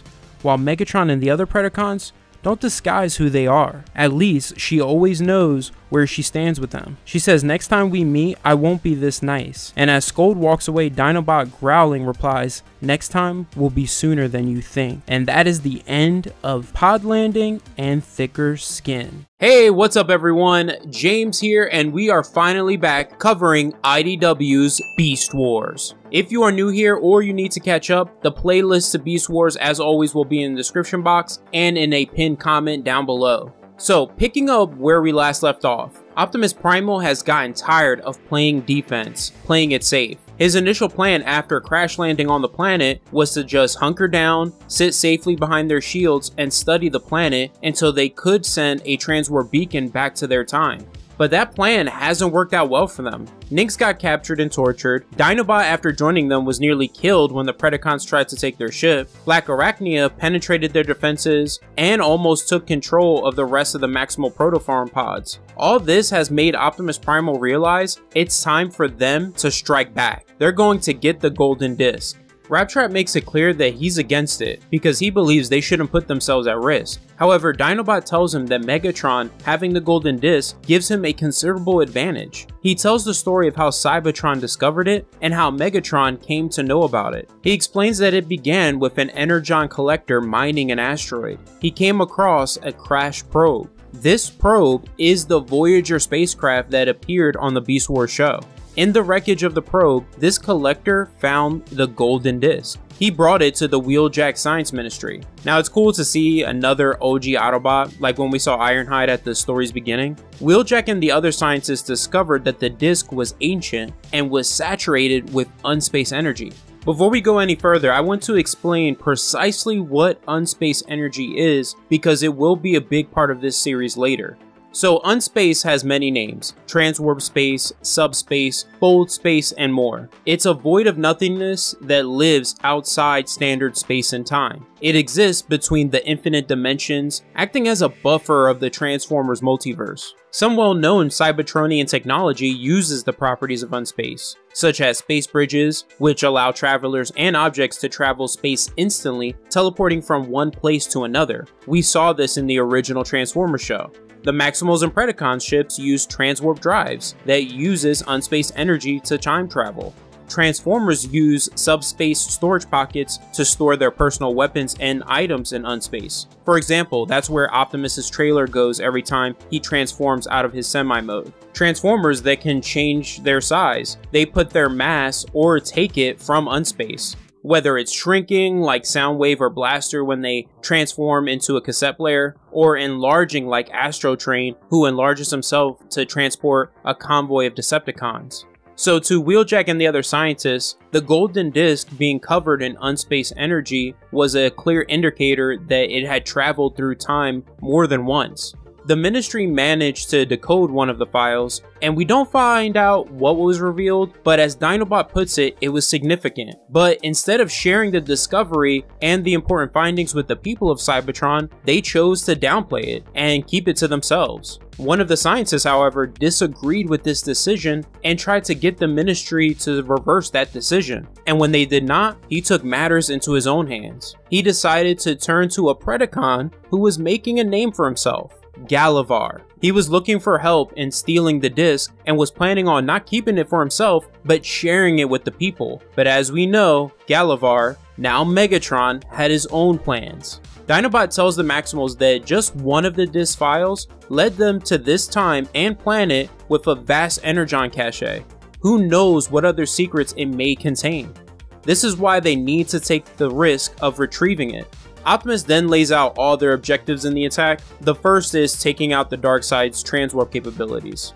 The second is retrieving or destroying the golden disc. And the last objective is to do as much damage as possible to the Predacons' equipment. If they're successful while the Predacons recover, they'll focus on retrieving the protoform pods and repairing the Axelon. Dinobot believes though they must do more, like kill as many Predacons as possible, which is definitely a Dinobot thing to say. However, Optimus disagrees, and I like what he says here. He says because taking a life leaves scars. Rattrap asks how exactly they will make it there, and this is where Optimus reveals their new transportation, an escape pod they refitted into a shuttle. As they're heading to the Predacon ship in this shuttle, Razor Beast is unsure of this plan, because he doesn't think all the Predacons are bad, since remember in the last video, Scold saved him and they became friends. Now Optimus lays out everyone's part in this attack. Nynx and Rattrap are going to sneak into the ship. Once they're in the ship, Nynx will destroy the Predacons' transwarp drive, and Rattrap will go after the golden disc. The rest of the Maximals will draw the attention and battle the Predacons, distracting them until both their objectives are complete. Meanwhile, at the dark side, Scorponok is whipping the Predacons into shape, taking them through some training. Terrorsaur eventually gets tired of it, and he tells them all that he is tired of no action and tired of Megatron being only focused on the golden disc. He says it's time Megatron was replaced by a leader with vision. What Terrorsaur doesn't know is Megatron is right behind him. Megatron challenges Terrorsaur to prove himself and tries to take his head. Terrorsaur pleads to Megatron that he didn't mean it and just meant to say they should destroy the Maximals. He tries to transform and fly away, but Megatron's jaws reach him. He smashes Terrorsaur to the ground and explains to him that the Maximals are cowards and their time will come. Instead of wasting Energon trying to destroy them, he'd rather focus on the disc since it already has shown him fragments of the future. What Megatron is referring to is in the last video, he was able to decrypt one of the files on the disc that revealed a message that presumably was from a future version of himself. Megatron tries to execute Terrorsaur. He unleashes a blast from his T-Rex head cannon. Surprisingly, Tarantulas saved him, using his new portable air bubble device. He reminds Megatron that Terrorsaur is still useful, so Megatron decides to spare him. What's funny here is Tarantulas didn't save Terrorsaur out of the goodness of his heart. He tells Terrorsaur that if Megatron blasted him, there would have been no functional parts left of his body for his experiments. All I'll say is, this won't be the last time we'll see these two when it comes to experiments. For those of you who know the story, don't say anything, you know what I mean. As the Maximals approach the dark side, Primal tells Dinobot to land on the side of the mountain, but Dinobot reveals he modified the ship with some firepower, so he is coming in blasting, firing an array of rockets. Luckily for the Predacons, Waspinator hears the missiles coming and pushes the rest of the Predacons out of the way in time. But when they rise, standing over them is Optimus Primal, demanding to know where Megatron is. The Transformers will return after these messages. Hey, James here, and I hope you're enjoying the video. If you would like to be a big part of this channel's content and have behind the scenes access to the channel, go ahead and join my Patreon. I have 2 tiers, each with an array of benefits. The link will be in the description box and in the pinned comment down below. With that out of the way, let's get back to the video. We now return to the Transformers. In the dark side, Megatron's frustration is boiling over with his work on the golden disc proving fruitless. At that moment, the ship's AI informs him of the Maximals' attack. As he comes out of the ship roaring for the destruction of the Maximals, he is immediately blasted by an Energon blast from Dinobot. Megatron is surprised to see that he still lives. Now, Nynx and Rattrap do their job, try to sneak onto the ship, but Black Arachne appears, blocking their path. Until Cheetor comes charging in to take her on, wanting a rematch. Nynx and Rattrap successfully sneak into the dark side and split up. Nynx finds the transwarp drive room, but before she can attempt to destroy it, Tarantulas catches her off guard, trapping her with his portable bubble device. However, Nynx has some firepower this time, unlike the last time they met. She fires her wrist blaster and destroys his new device. As that fight is going on, Rattrap successfully finds the golden disc in Megatron's chamber, but before he takes it, he wants to verify that it is the real thing. Meanwhile, outside the dark side, the fight between the Maximals and Predacons rages on. Optimus Primal is battling Waspinator and he quickly takes him out. When Primal asks who's next, Scold steps in, saying me. Now, we know Scold is no slouch and is physically the strongest of the Predacons. She brings the fight to Optimus Primal. At the same time, Razorbeast and Terrorsaur are fighting, and Razorbeast gains the upper hand and stuns Terrorsaur. He then notices the fight between Primal and Scold. He steps between them and tries to tell Scold the Maximals aren't her enemies. He explains that even though they were the ones who attacked, no one was seriously hurt, only stunned, and the Maximals are fighting defensively, not offensively. This convinces Scold to stop fighting for the moment, and as he's about to reveal they only came for the stolen golden disc, he is suddenly grabbed by Terrorsaur. Initially, Razorbeast believes Terrorsaur will drop him out of the sky and is confident he'll survive. However, Terrorsaur reveals that isn't his plan and informs Razorbeast about the floating islands with volatile energon crystals. He drops Razorbeast right on top of them. Scold yells no, then an explosion occurs, and that's the end of Razorbeast. Back at the battle between Megatron and Dinobot, who are both fighting in their dino forms, Megatron notices Dinobot is favoring his right side, still not fully repaired from his near fatal injury by Tarantulas. Megatron wraps his jaws around Dinobot's torso, crushing him. But Dinobot isn't going down easily. He stabs his Psycarbon blade into Megatron's side. Unfortunately, it doesn't slow down Megatron. He transforms and pulls the blade out and has it at Dinobot's throat. Luckily, Optimus Primal intervenes. Now, as the battle between both groups is going on, Scold is hiding. The loss of Razorbeast traumatized her. She's afraid. Terrorsaur approaches her. He demands she goes back out on the battlefield and fights before he does to her what he did to Razorbeast. Now, saying that to Scold was a big mistake. She becomes enraged, tears open Terrorsaur's chest, and rips out his spark. This was freaking badass. Scold is a beast. Standing over his sparkless body, she says, "I always hated you." Back to the fight with Primal and Megatron. Primal is taking a beating. He's trying to buy more time for Nynx and Rattrap to achieve their objectives. Inside the dark side, Nynx successfully destroys the ship's transwarp drive. Tarantulas becomes furious and leaps toward her. Nynx uses her taser designed just for him and incapacitates Tarantulas, finally getting the payback for the torture she endured from him. Rattrap informs her over comms that he's trapped because Megatron's chamber went into lockdown after he took the golden disc. Outside the ship, the fight between the Maximals and Predacons goes back and forth. Rhinox tries to convince Scold that they don't have to fight, but she is just full of rage right now. She blames the Maximals for Razorbeast's death because in her eyes, if they didn't attack, he wouldn't have died. When it comes to Dinobot, he's still dealing with his injury. Waspinator tries to take advantage and attacks him, but let's be honest, even an injured Dinobot is more than enough to take on Waspinator. He blasts Waspinator with his optic beams and takes him out. Nynx radios to Optimus that she's going to need some brute force to help Rattrap get free. This is where Optimus now goes on the offensive by giving Megatron a sweet uppercut out of nowhere. He tells Megatron that he was letting him beat him down, pretending to be weak, and mentions a warrior from an alien race created this strategy long ago. The name of it is the Rope-a-Dope.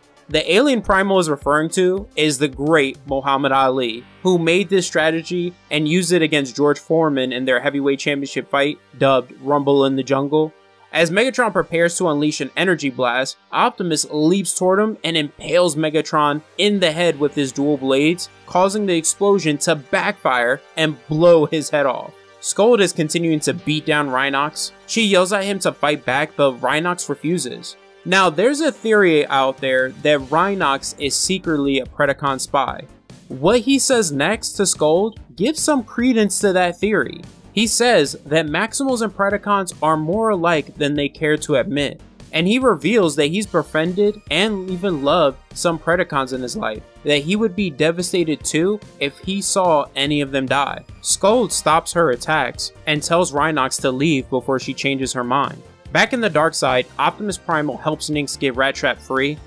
As they try to escape, Megatron traps them in a force field. Initially, he believes he is victorious and relishes how he will tear them limb from limb after he is repaired. However, Primal crushes those dreams when he reminds Megatron he holds all the cards. All the golden ones to be exact. He threatens Megatron that he'll destroy the golden disc if he doesn't let them go. He tells Megatron he might think to use his transwarp drive to go back in time and steal it again, but he informs him his ship's transwarp drive is destroyed. Also, even if he manages to take over the Maximals Axelon, the self-destruct will trigger if he uses the transwarp drive without Primal. Megatron becomes filled with rage. Primal offers to give him the golden disc if he lets them go.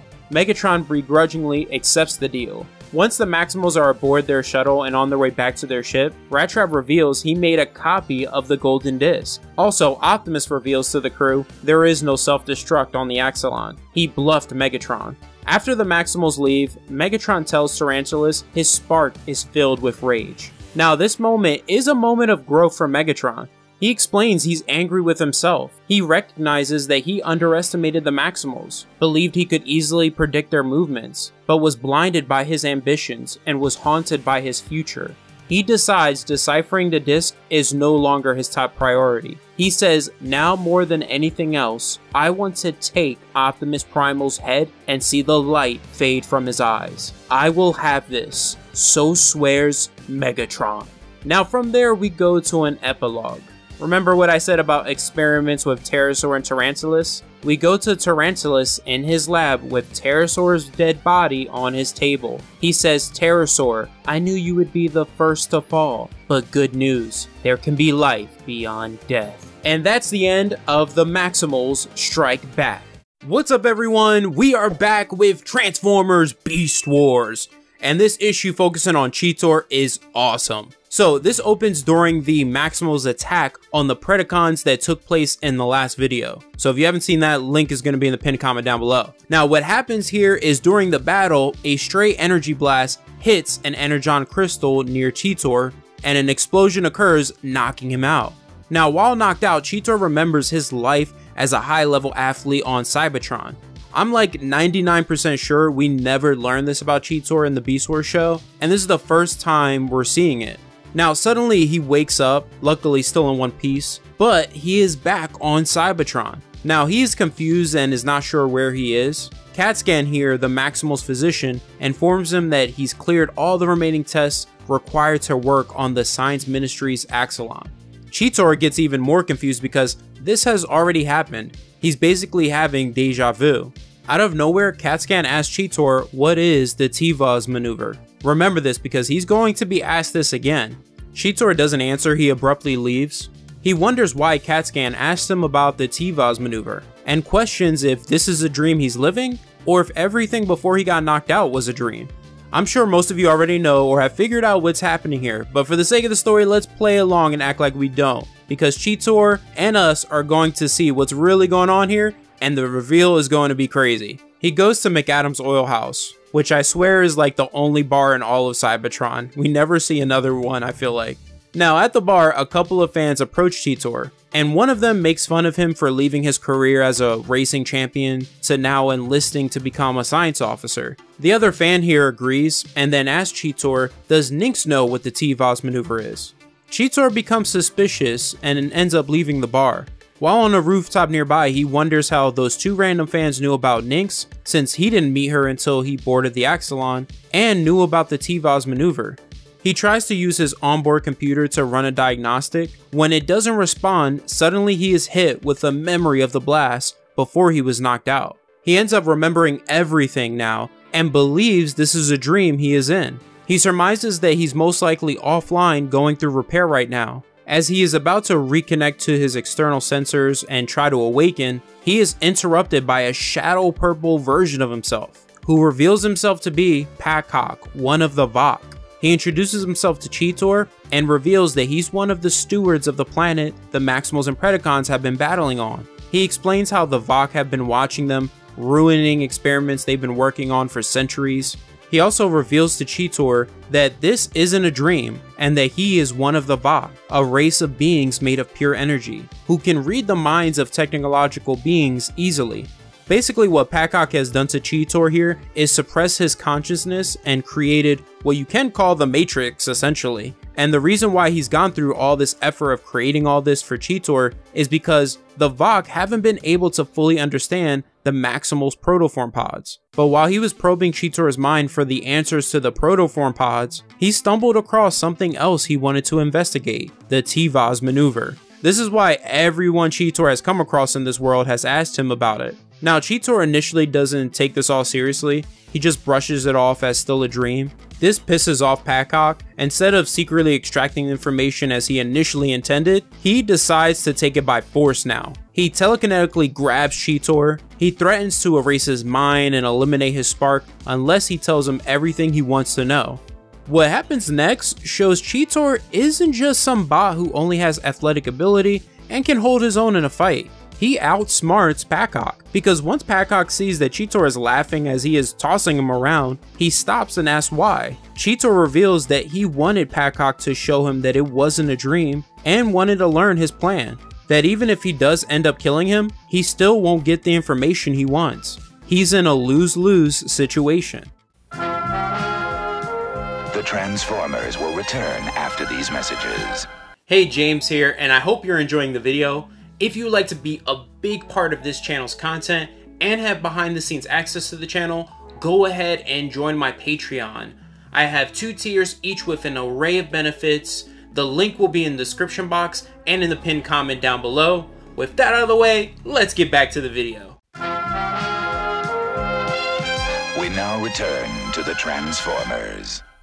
Pacock sees that subterfuge and violence aren't going to work on Cheetor, so he comes up with a plan. He speaks to the competitive athlete Cheetor used to be. He proposes a race. He tells Cheetor if he wins, he'll allow him to come back online, but if he loses, Cheetor must give him full access to his mind.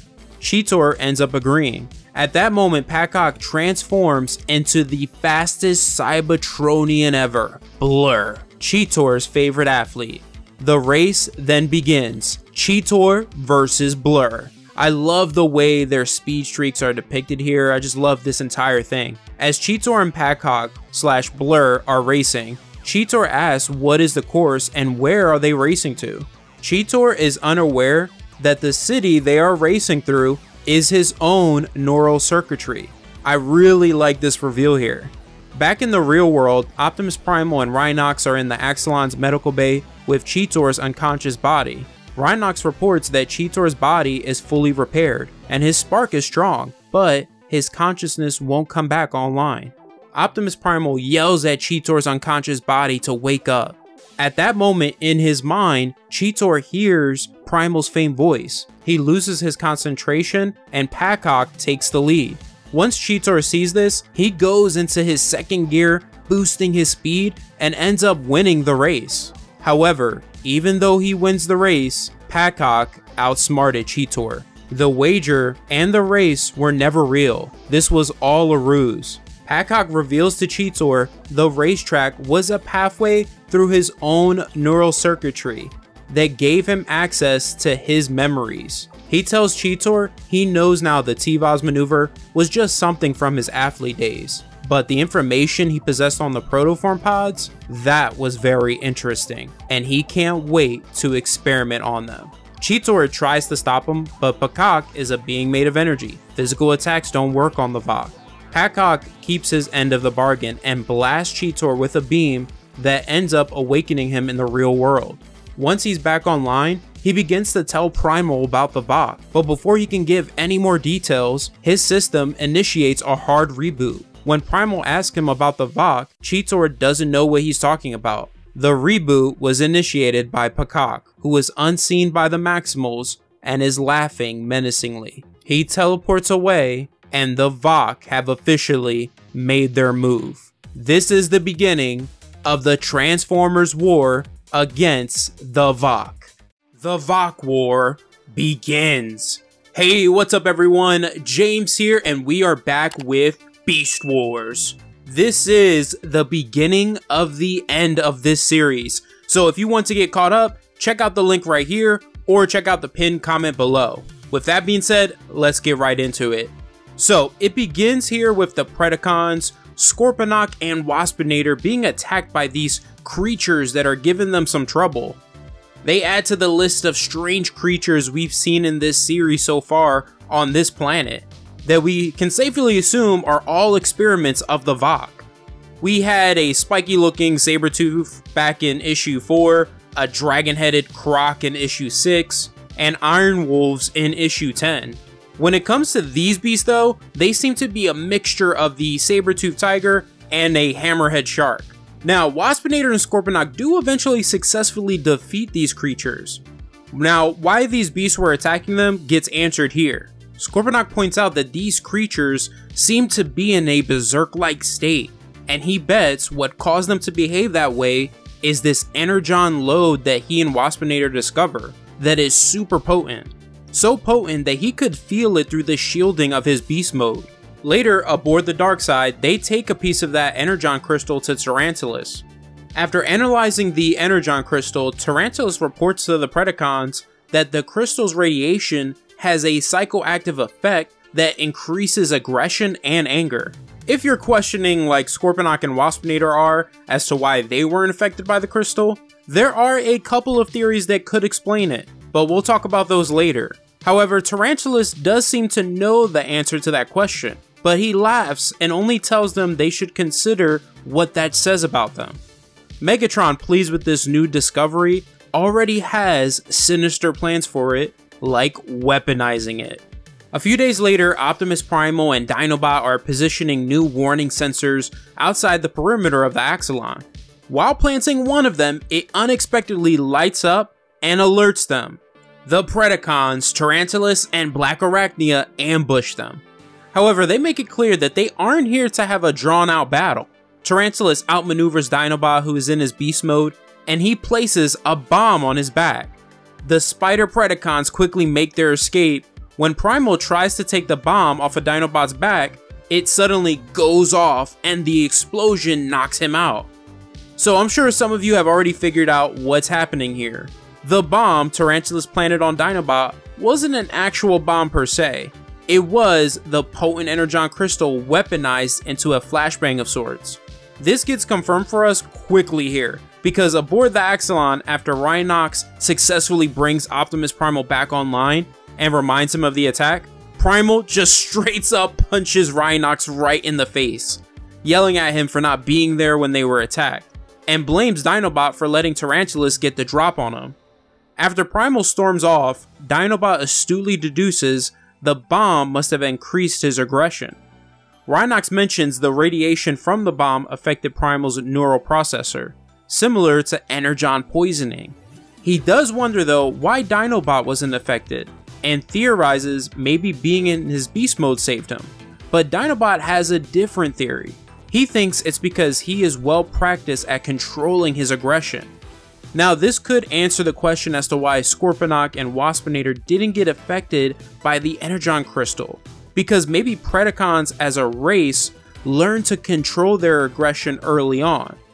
Or possibly another theory is that certain Transformers are born with an innate increased aggression, and that is what Tarantulas meant by that says something about them when speaking to Scorponok and Waspinator. Comment below what you all think about this. Now this whole situation and some things that have transpired so far originated in the Beast Wars episode called Guerrilla Warfare. Dinobot in the episode got not a bomb stuck on his back, but a seed pod. Meant to be a funny scene since his short raptor arms couldn't reach it, Primal ended up taking it off. They both got ambushed by Scorponok, who shot Primal with a device he created called a Cyber Bee. That device was supposed to turn Optimus Primal into a coward, but since Scorponok, as Dinobot put it, is notoriously incompetent, it instead turned Primal into a berserker. One thing you guys may have noticed so far, I go back and forth between calling Optimus Primal or calling him Optimus or calling him Optimus Primal. I just like switching it up sometimes, get used to it. As Primal is storming the halls of the Axelon, Nyx greets him, and Primal just slams her up against the wall and yells at her for getting captured by the Predacons when they first arrive. Cheetor and Rattrap try to intervene, and Primal calls them a bunch of losers and just throws Nyx towards them. He then straight up pimp slap Cheetor, tries to hit Rattrap, but luckily he dodges the attack. Rhinox comes up from behind and restrains Optimus. Now what Dinobot says next reveals how he truly feels about the Maximals. He talks Optimus down and reminds him his crew is loyal and admits they are as good and true as any warriors he's ever met. He also redirects Optimus Primal's fury towards Megatron. He tells him he could end him and receive a hero's welcome back on Cybertron. Optimus breaks out of Rhinox's grip, yelling how Dinobot is right, and rushes off to attack Megatron. Dinobot and Rhinox reveal to the rest of the Maximal crew this was their plan. Have Optimus be focused on Megatron while the radiation in him burns off. Now the hope is the radiation will burn off before he even reaches the dark side. And if it doesn't, Dinobot mentions a fight for the ages will take place. Now, speaking of Megatron, on the dark side, he's trying to repair the ship's transwarp drive that the Maximals destroyed, but he's having a hard time. Waspinator informs him about a Maximal who's fallen into one of their traps. Megatron follows him into the forest, but he finds nothing. Megatron just walked into a trap. This isn't Waspinator. This fake Waspinator tries to blast him, but Megatron dodges and asks if he's a Maximal assassin. Fake Waspinator answers no, I'm just the one that fooled you. He quickly gains the upper hand in the fight and incapacitates Megatron by blasting his head with electricity. This fake Waspinator transforms into his true form, a bot named Saberback, who reports to someone over comms saying, I have Megatron, that's one down. We then go to Optimus Primal in his beast mode swinging through the forest, heading toward the dark side. Suddenly though, he is blasted out of the tree line onto the ground. The bot who did this introduces himself. His name is Polar Claw, in his beast mode, which as his name suggests, is a polar bear. And I have to say, he has quickly become one of my favorite Beast Wars characters, because as a Transformer, he is no joke. He tells Primal to come with him, but to no surprise, Optimus refuses. They start bashing each other in their beast modes, going back and forth. Optimus takes the fight in his hands, beating down Polar Claw, believing he is a Predacon sent by Megatron to stop him. He makes it clear to Polar Claw he won't stop from reaching Megatron. However, Polar Claw reveals Megatron didn't send him. When Optimus asks who sent him, Polar Claw answers, there is more to this world and bigger threats than you Maximals and Predacons. As to who sent me, I was sent by gods. Polar Claw transforms and unleashes a blast that puts Optimus down for the count. Polar Claw reports to someone over comms saying Optimus Primal is ours. Some cycles later, we go to Optimus Primal waking up and finding himself in a cave with Megatron. He launches at him and ends up hitting a shield that electrocutes him. He threatens Megatron that if he has anything to do with their current situation, he'll rip him apart. Megatron enjoys Optimus Primal's fury and informs him that Tarantulas was the one responsible for the device that made him this way. As Optimus is about to let his anger take control again, it quickly dissipates. Optimus realizes the jolt from the force field helped clear the rest of the energon radiation from his brain. He tells Megatron they should work together to get out of their current predicament. But to no surprise, Megatron refuses because he is content with sitting and waiting until the Predacons find him. Optimus points out though that whoever has them captured most likely has them well hidden, and reminds him that this planet is big and both their crews won't find them anytime soon. Despite all of that, Megatron still refuses to work with him. Optimus hits the shield with his 2 cyber blades, and Megatron informs him the shields are resistant to physical attacks, and absorbs energy blasts. As they're both passing notes as to how they were captured, a voice interrupts, informing them that they are in a cavern deep within this world. That voice belongs to Tigatron, and with him are Airazor, Saberback, Polar Claw, and Inferno. They are the children of the Vok.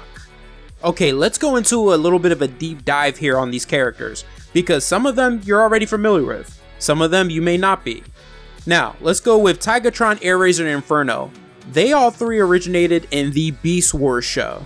Tigatron and Airazor both became Maximals and eventually became a couple. Inferno was a hilarious addition to the Predacons. He was always calling Megatron his queen or royalty and always yelling, "For the colony!" Now, out of the 3 of them though, Airazor and Tigatron have a connection with the Vok. They were abducted by them, and the Vok merged their sparks and created Tigerhawk. Now let me tell y'all something about Tigerhawk. He was not one, but the most powerful transformer of the Beast Wars. Don't argue it, it is fact, I'm telling you right now. He had the power to manipulate the weather and the terrain of Earth with ease. And that was the only bot the Vok had created in the show. When it comes to Saberback, he originated in the Japanese Beast Wars spinoff called Beast Wars Neo. When it comes to Polar Claw, technically he first appeared in a Beast Wars 3H comic story where we briefly got a glimpse of him, but where we first saw him in all of his glory was IDW's Beast Wars The Gathering. Fun fact, both were written by Simon Furman. So if you're wondering how the Vok got their hands on the protoform pods, remember in issue 8, Black Arachnia had successfully infiltrated the Axelon and she had called down all 19 protoform pods. Then in the last video, Pakak gained access to Cheetor's mind and learned about the protoform pods. So the Vok took them, reprogrammed them, and brought the protoforms to life. Really it's 18 because Skull discovered Razor Beast's pod. Now you may be saying to yourself, James, you said 18 but there are only 5 Transformers here.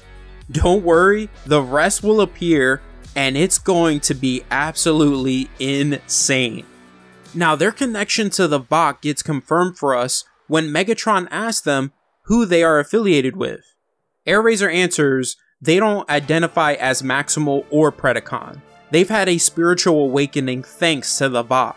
Megatron becomes furious, asking who the Vok are and demanding to speak to them.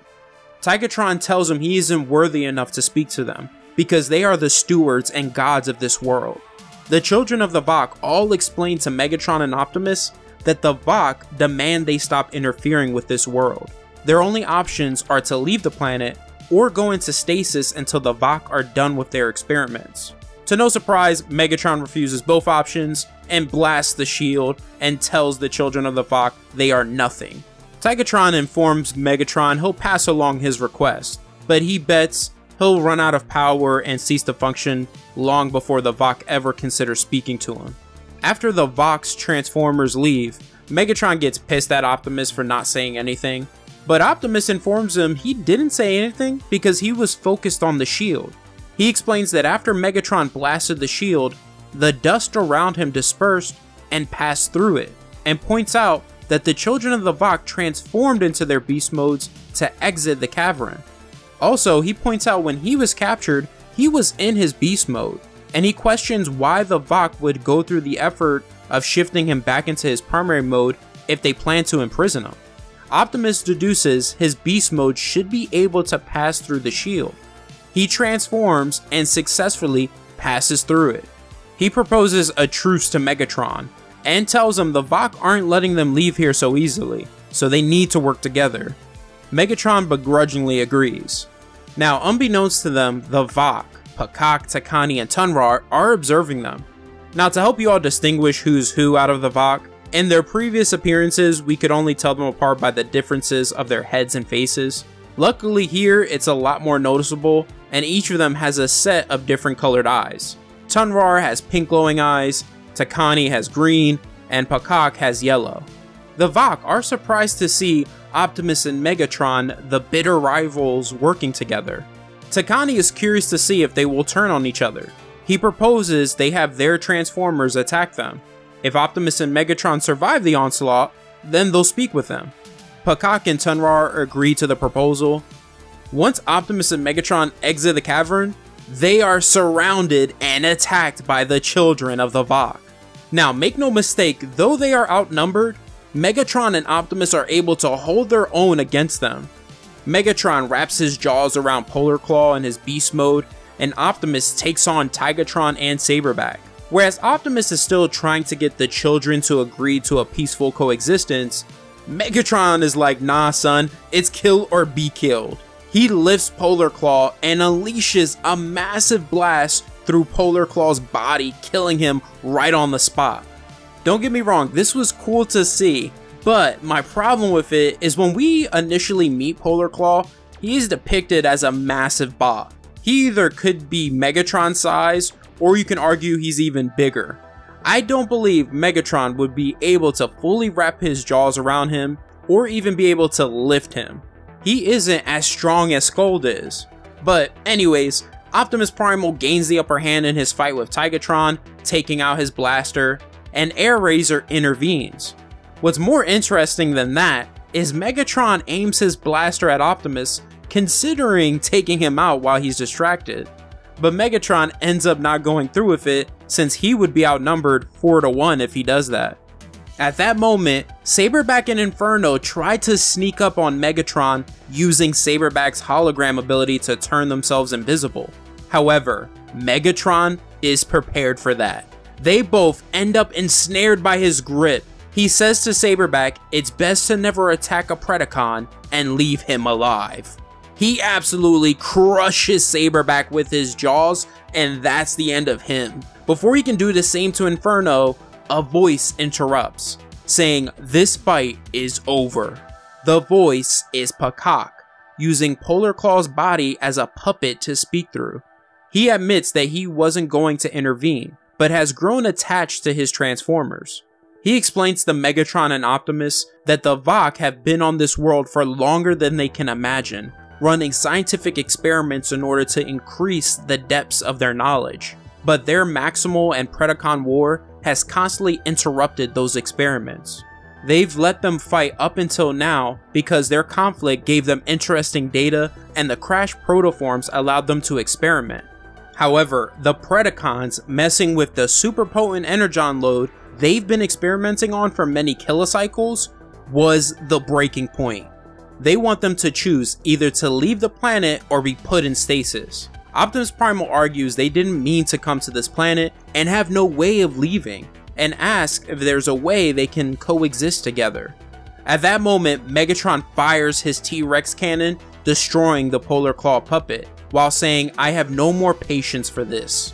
He then gloats to Tigatron about how his supposed god is dead now, but Megatron quickly learns Pakak isn't dead at all. Pakak says, "I'm not dead, Megatron.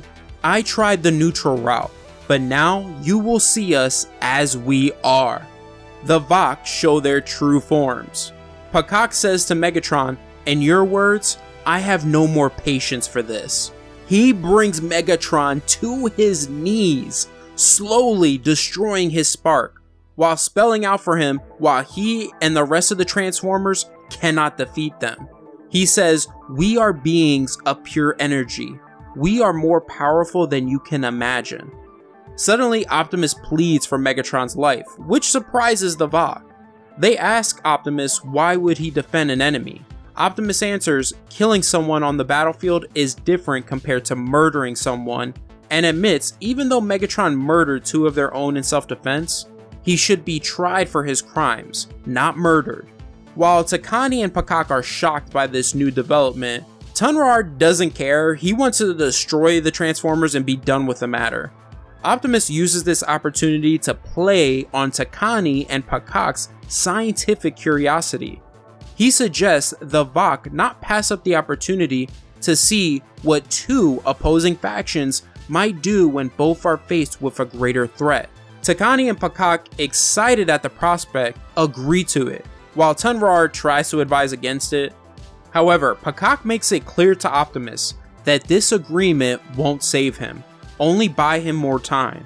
Optimus asks the Vok that the time they are being given to prepare for the conflict goes undisturbed and uninterrupted, and to not spy on them, adding that it would be good for the experiment. Pakak agrees to the demands, and tells Optimus the Vok will keep their distance and give them 7 cycles to prepare. After that, then they will come for them. After the Vok leaves, Megatron is convinced they are doomed, because how do you defeat an opponent you cannot even touch and can bring you to your knees with just a thought? Despite that though, Optimus believes they still have a chance. That's the end of the video.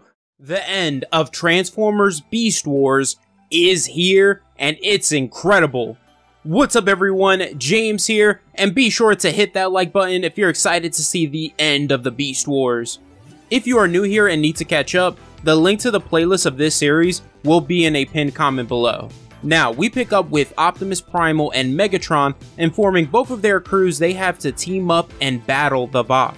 To no surprise, both crews aren't happy about it, and are against the idea. Some of the Maximals aren't comfortable with it because of all the misery the Predacons have caused up until now, or others believe it's just an opportunity for the Predacons to get in close and betray them. Optimus tells them personal feelings don't matter now because this is life and death. When it comes to the Predacons, Megatron explains just how powerful the Vok are, that with just a thought they nearly killed him. Despite that though, the crew is still against working with the Maximals. Black Arachnia tries to argue they should focus on the crashed protoform pods and try to build an army, but as Scorponok points out, they don't have enough time. When it comes to those crashed protoform pods, they aren't around anymore. All I'll say is, the Vok have more in store for the Transformers. Megatron yells at them saying that there aren't any other options and orders the Predacons to work with the Maximals. Later, both groups meet up, and there's already an air of tension between them. What Optimus and Megatron plan on doing is exchanging their forces. Both groups have different tasks to work on to help with the upcoming battle with the Vok. Rhinox and Dinobot will work with the Predacons. Scold, Black Arachnia, and Waspinator will work with the Maximals. On the Axelon, since the Maximals have more weapons than the Predacons, they will be working on adapting their ship's weapons to destroy the Vok and work on getting their ship off the ground. One interesting and yet funny thing we find out is Waspinator mentions that he has 2 astromechanics degrees, and he'll be helping Rattrap with the ship. I like this because, as we know, Waspinator on the Beast Wars show was always depicted as the expendable idiot of the Predacons. But in this series, Erik Burnham has been doing more than that with his character. On the dark side, they'll be working on new ways to attack and disrupt the Vok. Both Optimus and Megatron make it clear to both their crews that in 7 cycles, war is coming. And they're not going down without a fight. They need to get to work, and no ideas are off the table. 3 cycles later, Rhinox and Scorponok are working on the dark side's transwarp drive. Remember, Nynx damaged it back when the Maximals attacked. Though the Predacons repaired it the best they could, Rhinox deduces that it will never transwarp a ship through unspace again. But they could repurpose it to transwarp a data packet, which is essentially sending a message through unspace. He explains to Scorponok he's theorized sending a data packet back to Cybertron with the Axelon's transwarp drive. But since transwarp drives aren't designed for that, it would risk destroying the drive. So that's why he never went through with it. However, Scorponok points out that since the Predacons' transwarp drive is already almost worthless, they can take the risk and test sending a data packet with theirs. When Rhinox mentions that access to the drive has been secured, Scorponok investigates and is confused by why the datapad is showing the drive was recently locked. Remember that, because it's going to come up again. Luckily though, he is one of Iacon's top codebreakers. At least he says so, we never get confirmation if that's the case. So he begins working on breaking through the secured lock. On the Axelon, Scold and Nynx are also working on disrupting the Vok's energy. If you're a Scold fan like me, this is going to be one of your favorite parts with her character. Scold initially thinks it's a lost cause, until Nynx asks the question, how do you defeat an energy monster? This makes Scold point out that they need to know what type of energy they are disrupting. When she remembers that Optimus and Megatron mentioned that the Vok are scientists who can disappear at will, that moment she realizes they must be using unspace energy to hide and watch over everything. This is why in the Maximal Strike Back video I explained what unspace energy is, because that's how the Vok have been able to operate this entire time. I really love that Scold was the one to figure this out, because she's just viewed as muscle and not intelligent by her fellow Predacons. But they're unaware there's more to her than meets the eye. Yeah, I said it. I had to say it at least once in this series. Anyways, Scold has the Darkseid's AI scan the ship for unspace energy readings, and the AI confirms the ship is covered in them. Later, Scorponok successfully breaks through the transwarp drive lock, and reports over comms to Megatron that it was locked with his authorization code. Megatron quickly deduces that Tarantulas is the one responsible for this. He orders him to explain, but Tarantulas initially tries to pass the blame on to Dinobot, but Megatron doesn't buy it and demands to know why he did it. Suddenly though, Tarantulas fires at him and begins his escape. As Megatron is chasing him down, Tarantulas reveals the Vok approached him and offered him a place underneath their rule and the secrets of the universe. Just when Tarantulas thinks that he successfully escaped the ship and Megatron's wrath, out of nowhere, Dinobot leaps in and impales Tarantulas with his side-carbon blade. This was awesome. And Dinobot is kind of paying Tarantulas back for stabbing him in the back during the Savage Landing arc. Now, Tarantulas being a secret agent for the Vok and betraying Megatron is similar to the Beast Wars episode The Agenda, where it was revealed Tarantulas was part of the Predacons secret police and helped Ravage capture Megatron. Later, Megatron has Tarantulas strung up interrogating him, demanding to learn everything he knows about the Vok before he kills him. What's funny here is Tarantulas asks Megatron, "Don't you mean to say tell me everything you know or I'll kill you?" Megatron answers, "No, I do not." Tarantulas tries to offer him a deal to let him go, and then he'll tell him everything he knows about the Vok. Megatron says, "I am no fool, Tarantulas." Tarantulas replies, "I don't know why you would expect undying loyalty from a group of insurgents." Which is funny and so true about both present and past Megatron. Both of them have experienced betrayal by their own soldiers. Tarantulas distracts Megatron long enough to activate his latest experiment, which is basically a zombie pterosaur who comes bursting through the interrogation room. I hope you guys didn't forget about him. Now, this reanimated pterosaur is 10 times more powerful than an alive pterosaur. He smacks Dinobot and blasts Megatron. Though Rhinox is able to land a hit, Pterosaur quickly responds, giving Rhinox a boot to the face and blasting him unconscious. After Tarantulas is released from the rack, he kicks Megatron's unconscious body and starts to gloat about how he will hand him and the rest of the Transformers over to the Vok. However, he quickly realizes Scorponok is missing out of the group. Luckily though, he was still able to get his message to the Axelon.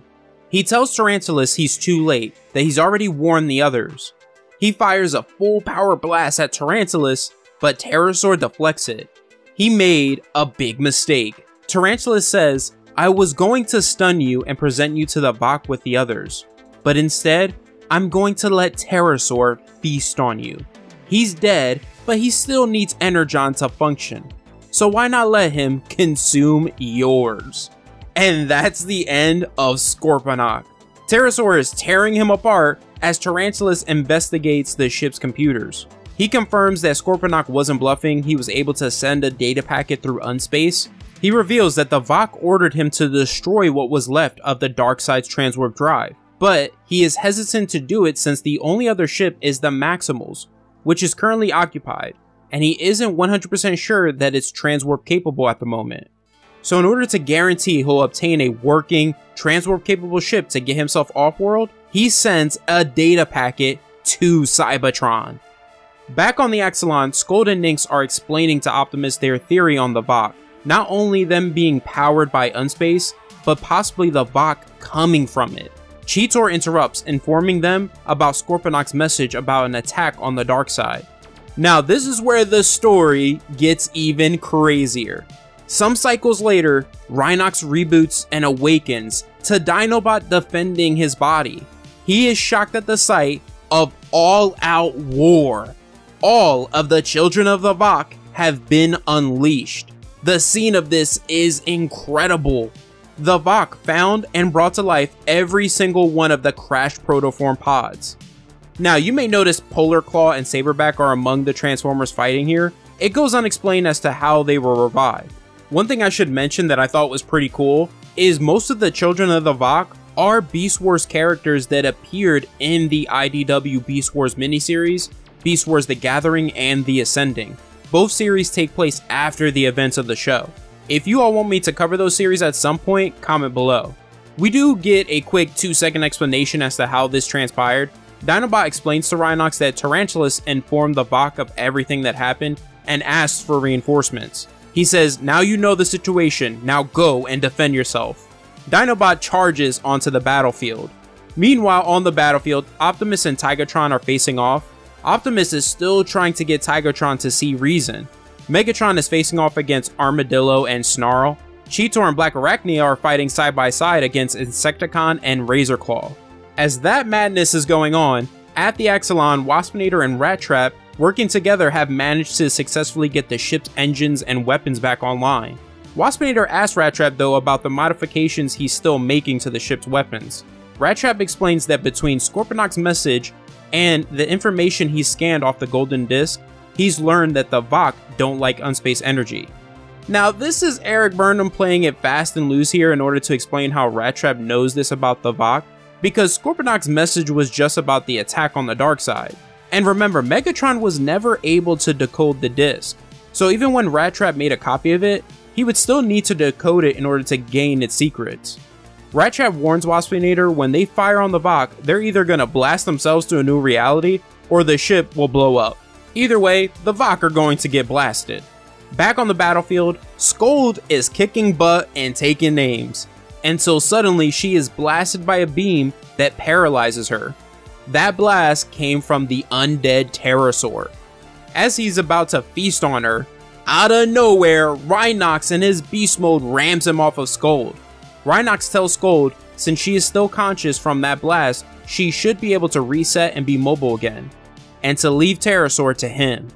I love this moment because Rhinox is like, I want a round 2, Pterosaur. He says to him, I prefer not to engage in violence, but you and I have a score to settle. And since your spark is gone, I don't have to worry about holding back. He bashes Pterosaur with his blaster that has moon stars attached to it. This was awesome. Returning to Optimus and Tigatron's battle, this conversation they have shows us that this Tigatron and Beast Wars Show Tigatron both seek the same life. Tigatron tells Optimus that he and his fellow brethren are not only metal but flesh as well, and should live in the wild on this world peacefully. But Optimus argues that will happen until the Vok decide their existence compromises one of their precious experiments. As Tarantulas is enjoying the chaos on the battlefield, Black Arachnia catches him off guard and knocks him down.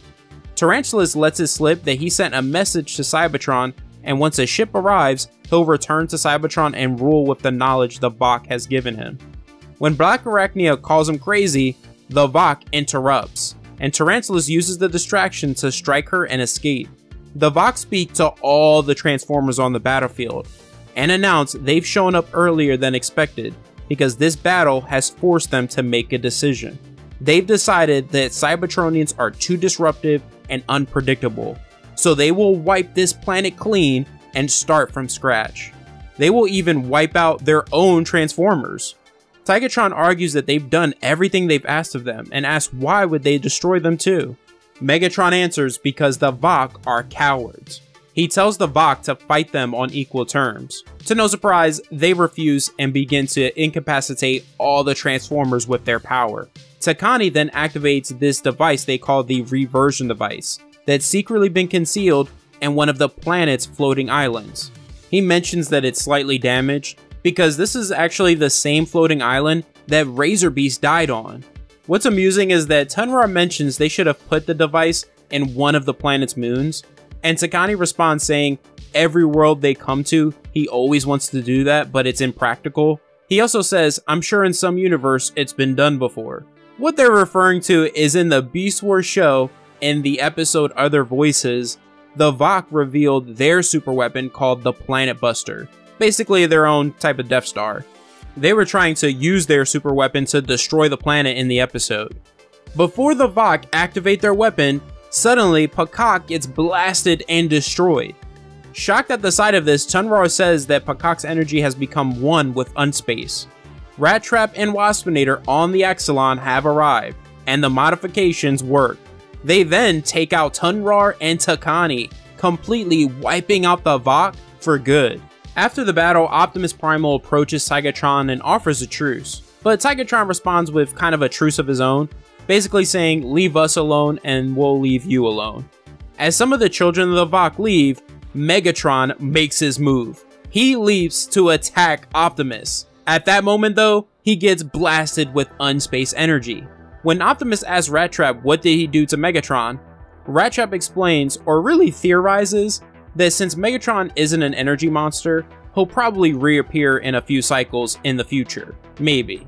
Optimus offers the rest of the Predacons an extension to their truce. He tells them that they should work together to find Megatron and then return to Cybertron together. Even though all of them besides Black Arachnia might be wanted by the Justice Department, his word on their good behavior could lead to a lenient verdict. Black Arachnia responds they would be fools to return and face trial. Dinobot agrees because he is also wanted, and though he believes Optimus is an honorable warrior, he points out that his recommendation won't go far if he doesn't return with Megatron, because the Justice Department needs a scapegoat. Optimus tries to convince the Predacons to help them capture Megatron and return willingly to face the courts. Black Arachnia speaks for the Predacons and declines the offer, and tells the Maximals to leave.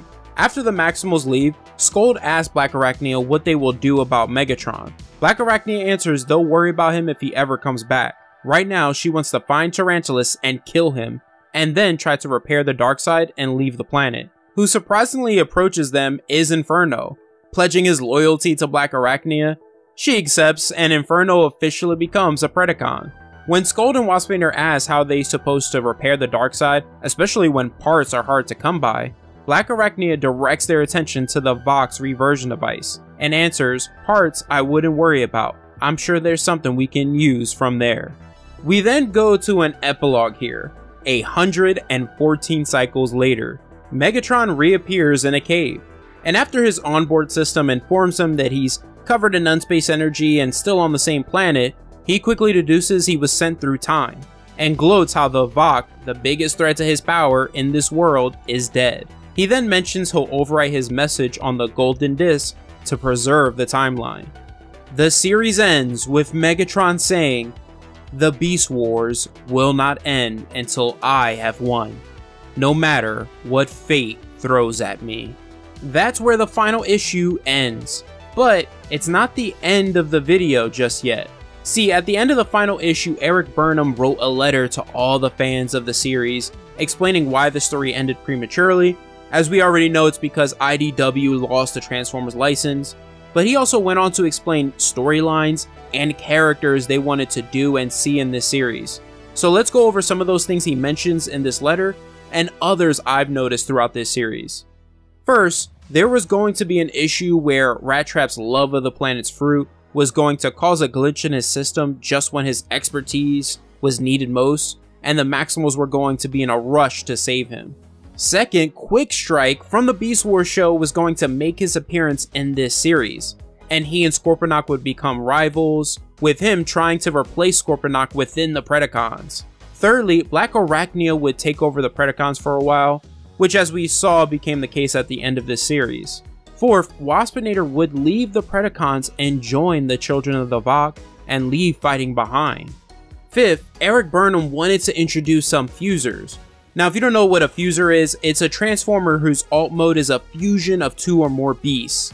That's what Quick Strike is, and another character from the Beast Wars show, who is a fuser as well, is Silverbolt, who sadly never made an appearance in this series.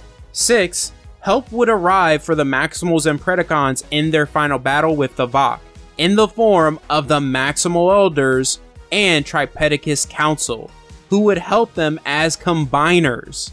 That would have been amazing to see. These are both groups we haven't seen much of, more so with the Maximal Elders, but God, I would have loved to have seen that. 7th, as some of you suspected, Rhinox was going to be suspected to be a Predacon mole, because remember, back during the Savage Landing arc in issue 4, the Maximals discovered that someone had used the Axelon systems to beam a secret message to the Predacons before leaving Cybertron. Lastly, and this one is my absolute favorite one, Erik Burnham mentions he was going to fight tooth and nail to get the original Dinobots. All of them, or at least Grimlock, to appear in the series. Now, we did see an image of Grimlock back in issue 6, where we learned the Dinobots disappeared at some point during the Great War. Now, a few plot points that I noticed that we could have seen more of that Erik Burnham didn't mention is at the end of the final issue, a puddle in the cave shows the reflection of a buried protoform pod with a large X on its hull. This is Protoform X, aka Rampage would have made his appearance in this series. He popped up in the Beast Wars episode Bad Spark, a big Predacon who is a serial killer and a cannibal with an immortal spark. Another is in issue 7, Megatron discovered a hidden message on the Golden Disc, apparently sent by his future self to warn of something of the future. It seemed like this was going to build up to a crazy event. Finally, was this planet the Transformers were on?